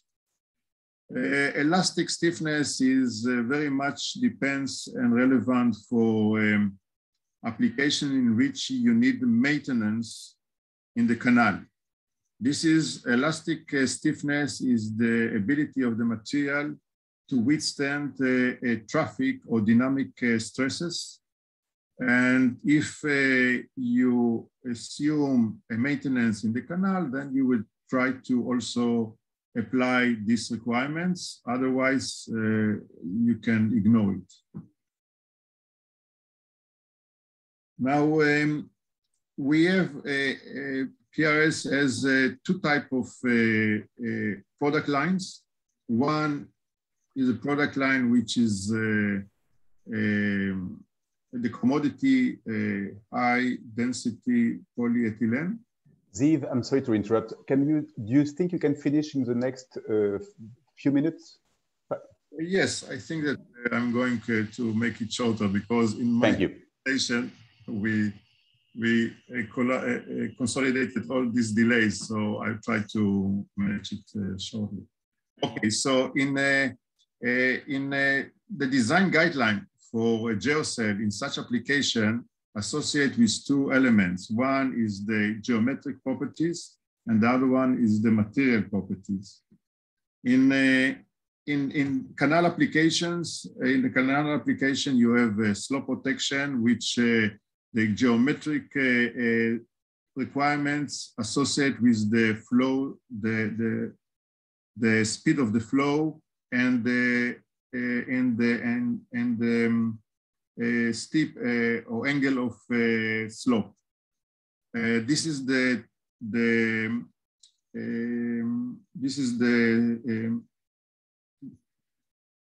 geometric requirements. Now, about the material requirements, definitely we are looking for a long-term and a minimal elongation properties.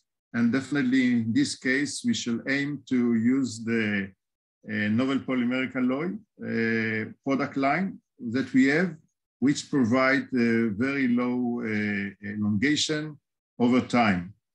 The test that is implemented in order to verify that is the SIM test, ASTM 69992, which tests under specific profile, temperature profile, the behavior of the strip over accelerated time. So only to summarize, this is a behavior. You have here two curves, one which describes the behavior of HDP, the orange. The HDP, we can see that over 50 years, it's a logarithmic, it can elongate about 10%, while the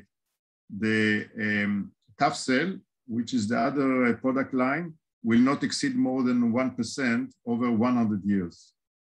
And this is exactly where we are coming from. Utilizing such a geocell, we can avoid any seepage by tightening the concrete and avoid any seepage and create impermeable solution.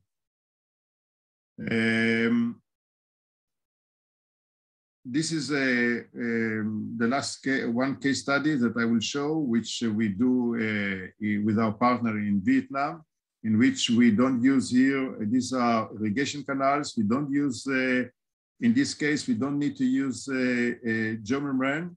The solution is geocell, tough cell, which combines with, which confine concrete. And because the durability properties, it does not allow any seepage over long term. So only to summarize, the benefits of this solution is avoid steel rebars, minimize leakage, very fast installation. You don't need the expansion joints, you don't need the rebar bars. It's tolerate with ground movements because you can also increase the bearing capacity by utilizing the geocell. And it minimizes the cracks in the concrete because it's become flexible concrete, which is tied into the confinement system and very much durable solution over, at least from our component, more than 100 years. Okay, so I think that by that, I will try to finish summarize my presentation, and I will be happy to answer any question about it. Thank you, Ziv. So we need to stay on time. We need to go right away with the last presentation by Edwin. And again, please use the Q&A section of Zoom to ask any question for Ziv. So next presenter is Edwin Zengering. Edwin was born in the Netherlands. He studied civil engineering higher technical school in Hengelo, has done several positions at consulting engineer DHV in the Netherlands. He joined Tenkate Geosynthetics in 2001 as a technical support engineer for geosynthetic materials. He is currently the business development manager for Tenkate Geosystems in the EMEA area, so Europe, Middle East, and Africa. He is responsible for promotion, marketing, and development of projects where Tenkate geotube systems can be applied. So Edwin, please. Okay, thank you, Eric. Hopefully everything is clear and everybody can see my presentation. We see and hear. Sorry? We see and hear you very well. Okay, very good, thank you. I'm going to talk with you a little bit about channel bank protection with making use of sand-filled fabricated geosystems. Personally, I'm involved a lot with geosystems. I'm the market manager for these products for Tenkate.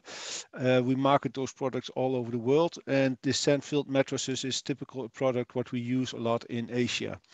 I'm going to show just to see how to continue. So you know the standard revetment constructions which are available already on a lot of irrigation canals or standard canals. It's a lot of riprap constructions, concrete blocks, rock-filled gabions and mattresses. We have seen all kinds of other applications already where also geomattresses are used, the concrete mattress, but I'm going to show a little bit about the sand-filled mattress.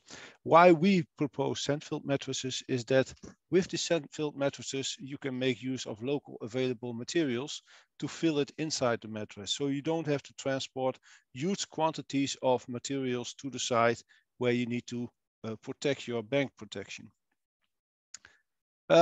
How is the sand-filled mattress being applied? How is it built up? Well, it is built up with two kinds of layers of fabrics. One at the bottom is most of the times a woven, and the top layer is a composite material. This composite material is a crimple fiber non-woven, which is heat treated after it has been stapled with the woven material. And we can fabricate those elements, those small tubes in several kinds of circumferences to create also a certain thickness of the mattress that needs to be applied at your structure.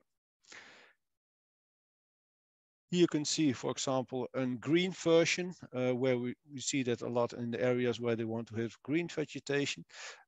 Regarding the hydraulic influence of this material, it has not a very good manning coefficient. So because you have a lot of rounded areas which could affect the hydraulically flow, but nevertheless it will give you a good view of the embankment, and it gives you a proper erosion protection of the embankment. Also, in areas where there's not a lot of vegetation, we have a sand-colored material that can be applied also in other locations. Especially if you look in regions like Egypt, where you have a lot of irrigation canals through the sand area, you can make use of these kind of elements. Also for pond constructions, you can create protection works for the ponds so that you have a more stable embankment around your pond. Why are these elements used? Well, they are cost effective. You have an easy installation process. It does not need to have heavy machinery for installation. It's a lot of labor work by man people. It is a flexible system and it can follow curves and bends quite easily in canals. It can be installed in water if required. It can be filled with local sand available. This is a huge advantage because you see the transport of large goods over the globe must be reduced much due to the CO2 emissions. If we can make use of local available sands, let's do that and put that into a mattress so that you can give a protection on your embankment. As mentioned, it has a low carbon footprint. We did in Malaysia a small cost comparison on the different kind of solutions, and this is a typical graph which is typical for Malaysia. You cannot copy it on the world market because every country have its specifics on the installation process or the use of materials. So I don't use this as a general rule, but it gives you an indication that the cost can be very compatible with other solutions.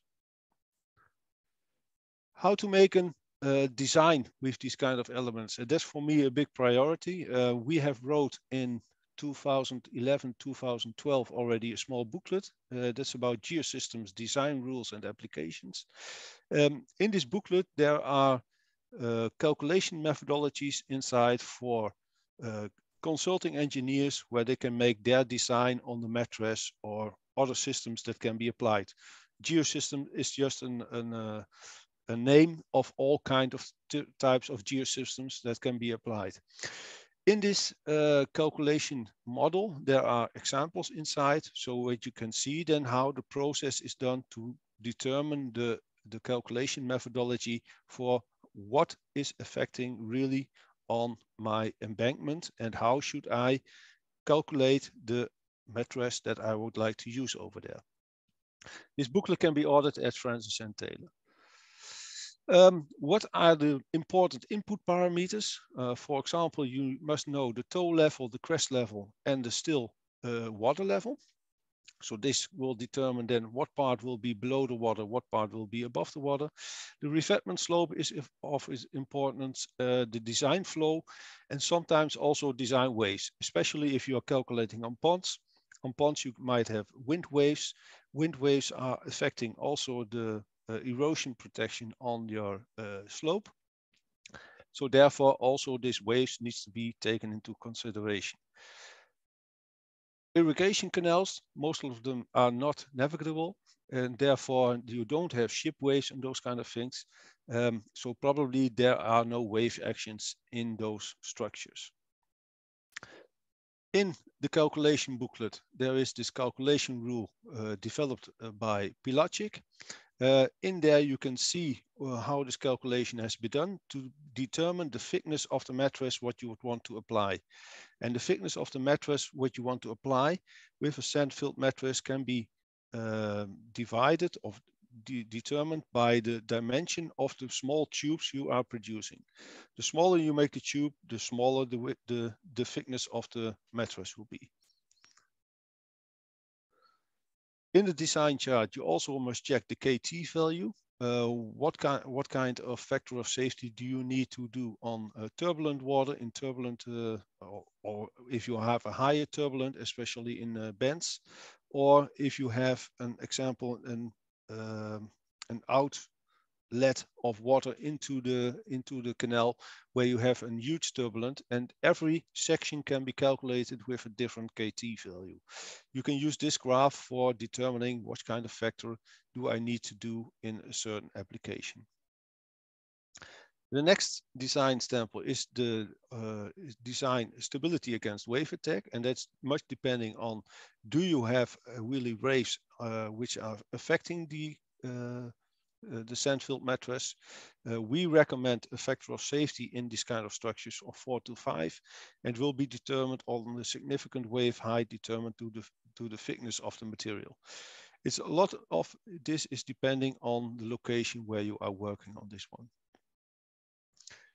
Erosion control through the mattress. Always check the sand tightness of the structure.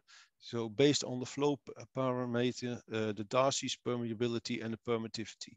Based on that and the factors or the O90 of the material, you can determine with the calculation of the filter rules how many sand particles could be washed through the textile during the flow through the canal. This can be checked on every textile that can be used in this construction, and this should be done in the design process. Also check the geotechnical stability of the slope. If this slope is not geotechnical stable and you place a mattress on top of it, the mattress will not help to increase the stability of this mattress, of this slope. Then you start installing a sand mattress. We always recommend make at the top of the slope a small anchor trench to anchor the mattress in the trench, and this should be high enough to locate it above the still water line, of course, and also check the wave run-up limit. At the bottom, there are several protection possibilities. You can do it with some fill material, what you place at the bottom. You can use a tube over there. You can use riprap with a non-woven underneath there, or for example, a concrete beam to block up your sand-filled mattress. The sand-filled mattress can be adapted also to the areas where you have outlets or inlets. It can be formed quite easily on the wings of the concrete structures so that you have a good proper connection between those two elements that should give protection to your embankment.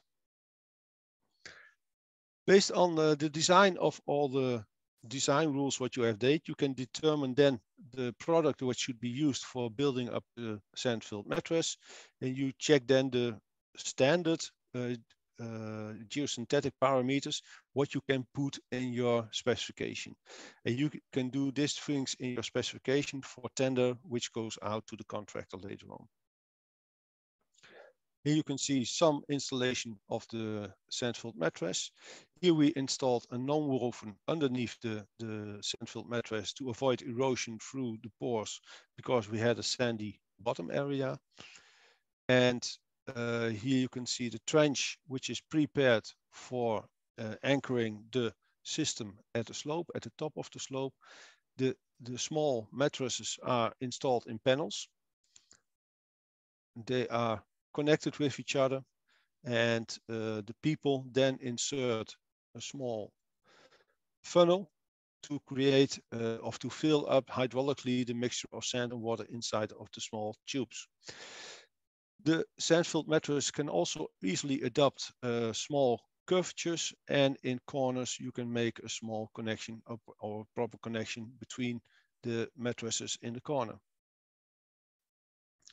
Here you see the filling process. The filling process is a lot of labor work. It's always done with some people. With a mixture of sand and water, sand will be pushed into a small hopper, and with water you flush it inside of the tube, and then you can fill up your whole sand-filled mattress. Here you see this small funnel, what they use over here. It's installed at the top of the toe, top of the slope, and there you, with a mixture of sand and water, you flush it inside of the small tube. And in the end, you'll have a nicely protected embankment of a canal or a small pond. This was for me, my presentation. If there are some further questions, I'm here to answer. You can also send an email to me and I will come back to this, to your questions. Thank you for your attention. Thank you. Very instructive presentation. It looks like we have sand field structure, concrete field structure, concrete prefabricated material, geocell filled with either concrete or soil. We have many, many different options. Yep. So that's very interesting. So we have several questions to address. The first one actually is not a question, it's more a comment. It's from Ahmed Shawki from the World Bank. So I'm going to read his comment that he's put on the Q&A section. I am so pleased to participate in this important webinar as I've been working with Hervé and Eric, Hervé Puskelec and Eric, that's myself, on the topic of canal lining, which often costs 75% of the cost of IFI financed irrigation projects. So we need to ensure A, durability and cost effectiveness of the lining technology, and B, the intended impact on the water balance through undertaking water accounting as part of the project design. Ahmed, World Bank. So thank you, Ahmed, for your support. It's indeed a very, very interesting topic. As Will highlighted again in his presentations, the water situation in the world is going to be capturing a lot of energy from many people, and we're happy to help overall. So the next question would be for Will. Somebody said that an agent of has indicated that concrete canvas has a lifespan of only 3 months. What is the real life of the mattress? So I think you have to answer that yourself. Canvas. Yeah, so obviously understanding the life of new composite materials like GCCMs and GCCBs is quite complicated. Geomembranes and geotextiles have been around for a long time, so they're relatively well understood. So our approach to assessing the lifespan of GCCMs has been to look at the individual components, and the key criteria is how the concrete ages, and typically the most aggressive forms of aging for concrete are the impact of things like heat rain and freeze thaw. So for our GCCMs, they undergo many cycles of freeze thaw. So we've done up to 200 cycles, and then we do them to far in excess of the standard temperature range. So from plus to minus 20, we've gone to plus and minus 50. And that means for GCCMs in erosion control applications, we have BBA certification up to 120 years. Where we're using them as barriers, then we refer to the European norms, so the guidance within the European norms for barriers. So depending on which barrier has been used as the liner on the GCCM, it can be anything up to 50 years based on, I think it's typically microbiological aging effects for membranes. And Eric, this is very much an area of your expertise, but we basically refer to international standards for the membranes and then look at concrete age processes for the concrete component. Okay, so 3 months is a hard mistake to start with. And am I correct thinking that the formulation of your concrete differs a little bit or significantly actually from regular concrete that you use for buildings and roads? Yes, absolutely. So typically within concrete that's used in high mass structures, you would have fairly large aggregate sizes.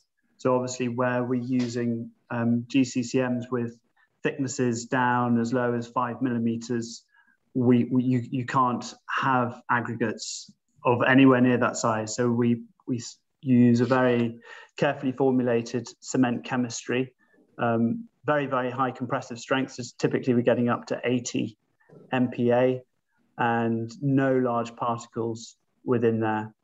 And that allows us to get to these very long durabilities. And it's the density as well that's really key in these products, because it's the density of the powder fill that controls the water to powder ratio. And with any concrete product, it's that water to powder ratio which is going to be critical to getting the long-term strength. So you can use the 24-hour flex strength or the 28-day compressive strength as a really good indication for what the long-term durability is going to be, because that will be influenced very heavily by the density, which controls effectively the water to powder fill. Okay, so that answers quite precisely. There was there is other questions for you, but I'm just going to read them as they come. I think that would be for Simon. How do you ensure that concrete pumped into the concrete mattress is uniformly distributed? So yes, this all stays and falls with the amount of inlets placed on the mattress and with the type of concrete chosen. So we need highly fluid concrete. It's recommended to have at least a concrete F6 class concrete, which is, let's say, has a slump of 63 centimeters. Or better than that would be a self-compacting concrete, which usually has a slump of more than 73 centimeters. So in the end of the day, the concrete distribution stays and falls with the concrete quality chosen. And I mean, you can influence this a little bit by the arrangement of the inlets. So when you are not able to fill with the concrete you have on site, you either try to make it more liquid on site, or you arrange more inlets on site. This is also possible. Okay. Thank you. The next question was again about the durability, but it has been responded already. Next one, Simon, again. How are the mattresses joined one to the other? So there are two different possibilities. First of all, you can either have them in pre-assembled panels, so that means they are stitched together in the production facilities and then supplied on site. So that means they are connected by stitching, by sewing machine, layer-wise, so bottom layer to bottom layer, top layer to bottom, top layer to top layer, bottom layer to bottom layer. And those panels, which can have sizes up to 1,000 square meters, can be then connected by zippers. So that means each panel has then on the bottom layer a zipper and on the top layer a zipper, which can be then connected to the next panel. The other possibility would be to have on-site stitching.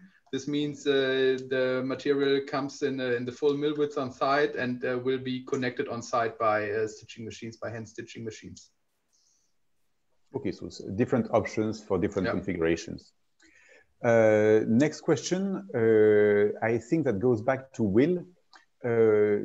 During application, more than 10% dry powder is lost, which reduces the weight by about 12 to 15%. I think that is about the GCCM. Does it means it loses that much strength while application is in process? So first, 10% dry powder lost. Is it something correct? I mean, there's something going wrong with the GCCM if you're losing that level of dry powder. So when you cut the product, there can be a small amount of dry powder that's lost from the edge. So typically we say if you're cutting the product, you should have a sacrificial sort of 20 to 50 millimeters at the edge. So that just means leaving a little bit extra in your anchor trench. But we very carefully control the surface material, which is effectively your filtration layer, which ensures that you don't lose dry powder fill during the deployment process. There may be a small amount of dust, as with any concreting activity, but it's really important. You know, there's something not right, and I suggest you're not using a GCCM made by us. So maybe it's from another company that's not controlling the filtration layer. But it's really important you don't get large levels of powder fill, because that will affect the density. The only place that can happen is at the edge when you're cutting on site, and you would then just leave a sacrificial few centimeters to account for that. Okay, so it's really a product design issue, the external layer of the GCCM that will control this loss, and the well-designed product. Does it reflect in the specification in some way, or is it something that people must do some trial tests, or how can they assess between different suppliers? Yeah, so actually one of the things that has recently been developed is a compressive strength test for GCCMs, and part of that The key thing within that is to determine the water to powder ratio, because when you're doing a compressive cube test, you need to cast your cube to the right water to powder ratio. So you have to first of all determine it in the fabric form. And prior to doing that, there's a manipulation test within the ASTM, which means that there's a certain amount of handling that has to happen, and that's designed to reflect the sort of handling that would happen on site, so that any of those impacts would be captured within the ASTM when you're doing the lab test. Thank so you. that's the one place it's captured within the specification standard. Okay, so another question, there was another question about the availability of the recordings and or the slides. So all the speakers who accept to deliver their slides, the IGS will make the slides available through the IGS website.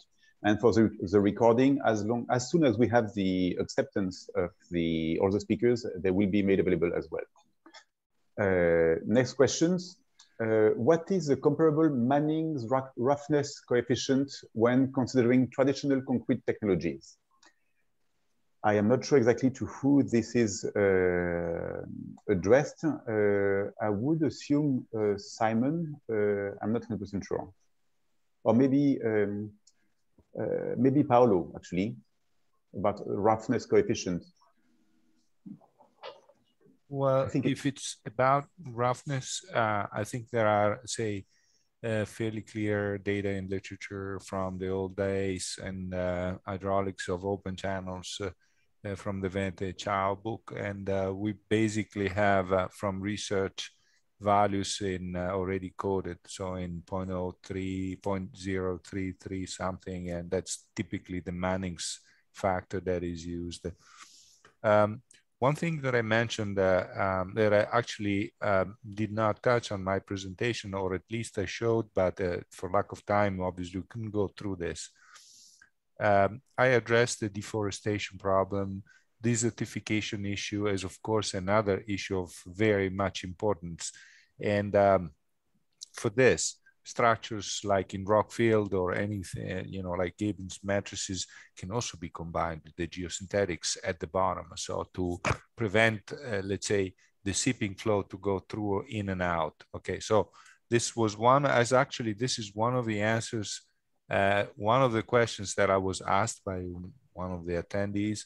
I'd like to mention this for the benefit of the community, of course, because of course this is an important point. In case it was for Simon, would you have something to add, because maybe of the shape of the... I mean, so we have different types of matrices. So the uniform section mattress I was showing in the ceiling, in the canal ceiling applications, we have tested these, the Manning's N in the lab, and this is for the filled mattress of 0.015. So it's quite smooth still. Okay. In case it was a more generic Pietro, maybe you want to add something about the impact of the different technologies, geosynthetics technologies or concrete field on the Manning coefficient?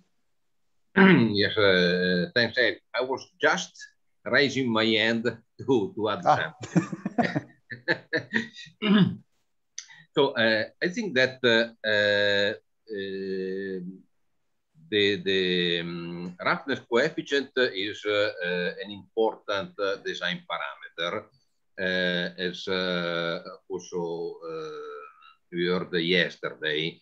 There are situations where a very smooth surface is desirable to increase the water flow. So in this case, you need a very low roughness coefficient, and there are materials that allow Manning coefficient even less than 0.002. There are other situations where the slippiness of the surface is a disadvantage because it can trap animals, prevent movement of people from one side to the other. So it's better to have a higher roughness coefficient, and then it decreases the flow. There is another important design consideration. that I had no time to show the different design methods, particularly when you have a vegetated bank. The design shall be carried out in two limit conditions. One, just at the end of construction, when you have the minimum roughness of the surface. And then at the long term, where the vegetation is grown or there is some damages or some intrusion in the surface that decrease the roughness coefficient. So usually you have the highest flow just at the end of the construction, but then you have to consider the long-term hydraulic condition where the flow can decrease. So both conditions should be verified, and I have seen that there are some systems where the roughness will not change for many years. Other than, especially if you the vegetation of the bank is an important issue also for environmental impact and so on. And then there is a difference between the flow at the beginning and long term. Yeah, okay, so it's a much more, there is no specific answer. I see that Paolo, you want to add some information. Yes, I actually was curious because the presentation, of course, gave us an opportunity to take a look at different technologies to use for seepage control. And it's very interesting. I wanted to know if, say, to the speakers who have described the concrete field structures, if there is in the evaluation or in the design anything concerning the drainage. I'm thinking of combining a rigid and an impermeable structure to a natural soil. So when I'm combining these two functions, which are completely different, one is erodible, one is not erodible, one is movable in general terms, and one not. So is there any transition layer that you have taken into account? That was my first. Second question is, what do you do for design? So what are, in this case, the conditions for you to decide whether you need this thickness, or this thickness? May I start? Go ahead. Okay, so to answer your first question, so it's, I mean, as long as the subsoil is not prone to settle and just needs to be protected against erosion, it's not an issue, as I've shown in the example from Italy, to place directly on top a mattress without any intermediate layer. I mean, what of course needs to be determined or checked in advance is that there is no, let's say, groundwater flow or something else, let's say water flowing underneath the layer, which may lead to erosion, so that I have, let's say, bridging effects of the concrete revetment, which may then fail in the end of the day. So what I need to make sure is that they have a sufficient anchorage on top, which avoids surface runoff to be, let's say, flown underneath the mattress. And if there is any, let's say, groundwater movements underneath, I can apply a filter, let's say like a granular filter or also a non-woven, for example, in order to stop those flows in between the mattress and the subsoil. The second part of your question about the thickness, in general, the thickness is depending on the hydraulic load or on the wave load we have to deal with. I mean, when we are talking about navigable canals to be lined or to be protected against erosion, when we are talking about anchor fault protection, we need at least, according to German standards, a thickness of 20 centimeters of the concrete mattress. And when we just want to seal, let's say, a section like I've shown in the Munich example where we're talking about the Mittlere Isar Canal, it has had a thickness of 10 centimeters because it's sitting on top of on place concrete revetment. and just needs to, let's say, guarantee the impermeability of the system. So that means either we have high flow or we have mechanical protection, then we need thicker elements. Other than that, we can always take, let's say, thickness around 10, 15 centimeters. This is more than sufficient usually for sealing applications. Okay, thank you. If I may, one last question, then I'll keep quiet. It's for Edwin this time. Very curious to see the sand field. I'm wondering about durability of the textile. Do you have any testing specifically to ensure that the durability of the geotextile over a long time will still be sufficient to hold the sand? Yeah. The textile from itself, it's a standard geosynthetics, which has a 100-year lifetime.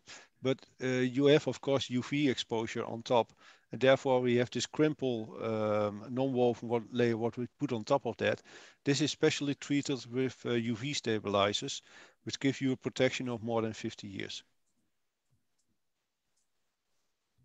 It's a durability question for plastics. They are always dominant in any discussions, but we put plastic on everything we want to last.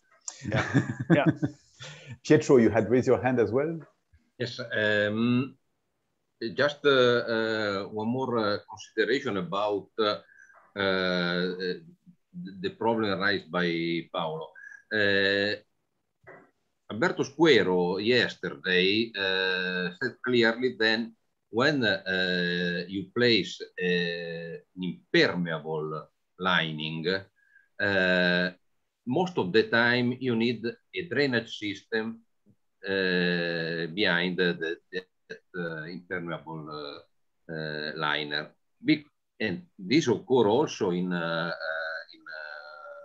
canals, because there are situations, I have experience of it, where the canal cut through a soil with high water table, or water table with different levels on the year.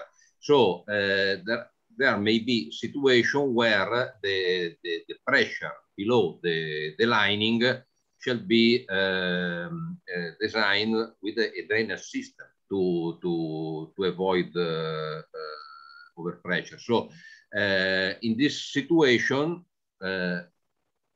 just remind that there are geosynthetics for drainage that are purposely engineered for that application. So sometimes the design for waterproofing or erosion control shall be coupled with the design for drainage. And there are also products and design methods for that. Thank you. So it's already 11:20. Well, it's getting late, so we need to progress with the questions. There was a question on pricing for Will. Will, do you want to address pricing, or maybe that's a private answer? I mean, I'm happy to talk to anyone who's got projects, and we would need to understand, what's the application, and then we can determine the product type and obviously quantities. So delighted if there's some projects out there.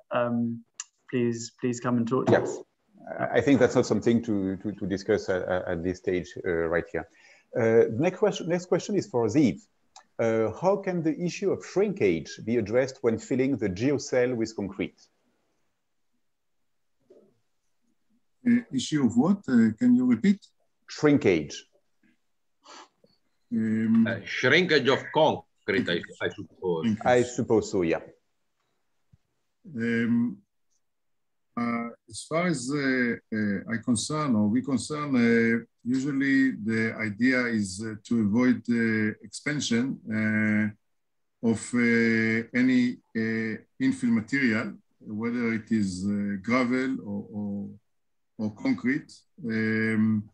We cannot avoid the shrinkers, but most of the cases in which we face is about expansion due to hydraulic forces or any other load, external load. So usually the phenomena is shear forces which create lateral forces and expand the infill material rather than shrinking.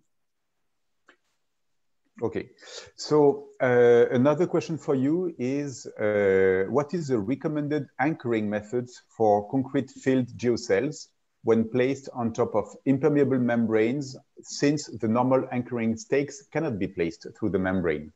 So what would be your recommendation for that?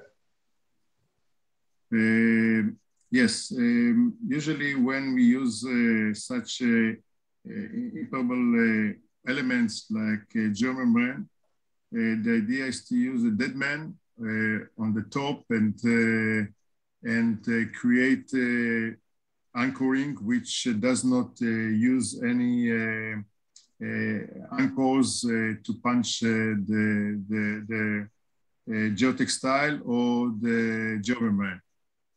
Okay, so without any stakes at the end. We use also, sometimes we use also tendons which can be inserted into the geocell. We prepare certain oils which can allow to the tendons to come in, and by that we create the anchorage, the tendons. Okay. Next question was about the Manning coefficient, and I think we've discussed that relatively extensively. Another question, again for Ziv, actually. With the most recent material, NPA, is a geomembrane needed to obtain an excellent seepage control? So do you need to have a geomembrane under the geocell filled with concrete? Or do you think the geocell filled with concrete is sufficient to provide seepage control? The idea that by utilizing the NPA geocell, and its matter of fact creep properties, you can eliminate the necessity to use a liner, HDPE liner, and you can exceed and achieve the seepage avoidance and the permeability capability by the geocell only. Okay. Thank you. The next question, I think that's for Edwin. Are any anchor required to hold the mattress while on high flood or higher water current? So I think it's about the hydraulic limits of the... Yeah, of course. If you install this mattress in a high flow, you need to anchor it, and therefore you can use anchor pins or hairpins to push it against through the fabric at the sites where you have sewed it. You can place the pins inside of the anchoring wall of the slope so that you anchor your mattress. So additional anchoring is possible. And it's a lot depending on the length of the slope, of course. If the slope is around 5 meters, you don't need any anchorage. But if the slope is around 20 to 40 meters, you need some anchorage. Thank you. Last question, and we're getting close to 11:30, so I think it's going to be the last one. That's for Will.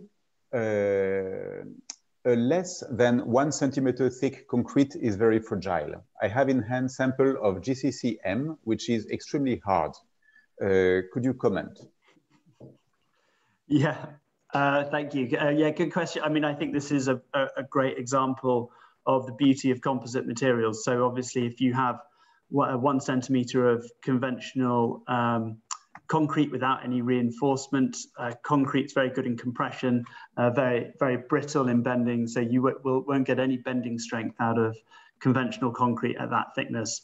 I think this is the beauty of this new class of geosynthetic, is that we're combining the properties of concrete, we're reinforcing them with polymeric fibers. So it's the fibers which act as the tensile reinforcement within the concrete. And that means that we can get these very, very high performance compressive strengths, flexural strengths out of only a few millimeters of material. So it's the combination of the durability and the compressive strength of concrete with the tensile strength of the fibers which are embedded within the GCCM. And obviously that needs to be done in a very carefully controlled manufacturing environment, which means you get the densities and the water to powder ratios that I mentioned earlier. And then you can get these very, very hard, very high flexural strength materials, which are GCCMs and GCCBs. Thank you. So I think it's time to close for for this session, for the third day to close the series of webinar entirely. I think it was really very instructive, and also we had a few slides showing how cost-effective those solutions are compared to pretty much any other concrete applications, concrete or other solutions for bank stabilization. So I hope that leads to further interaction between people listening to the webinar and the people, the speakers.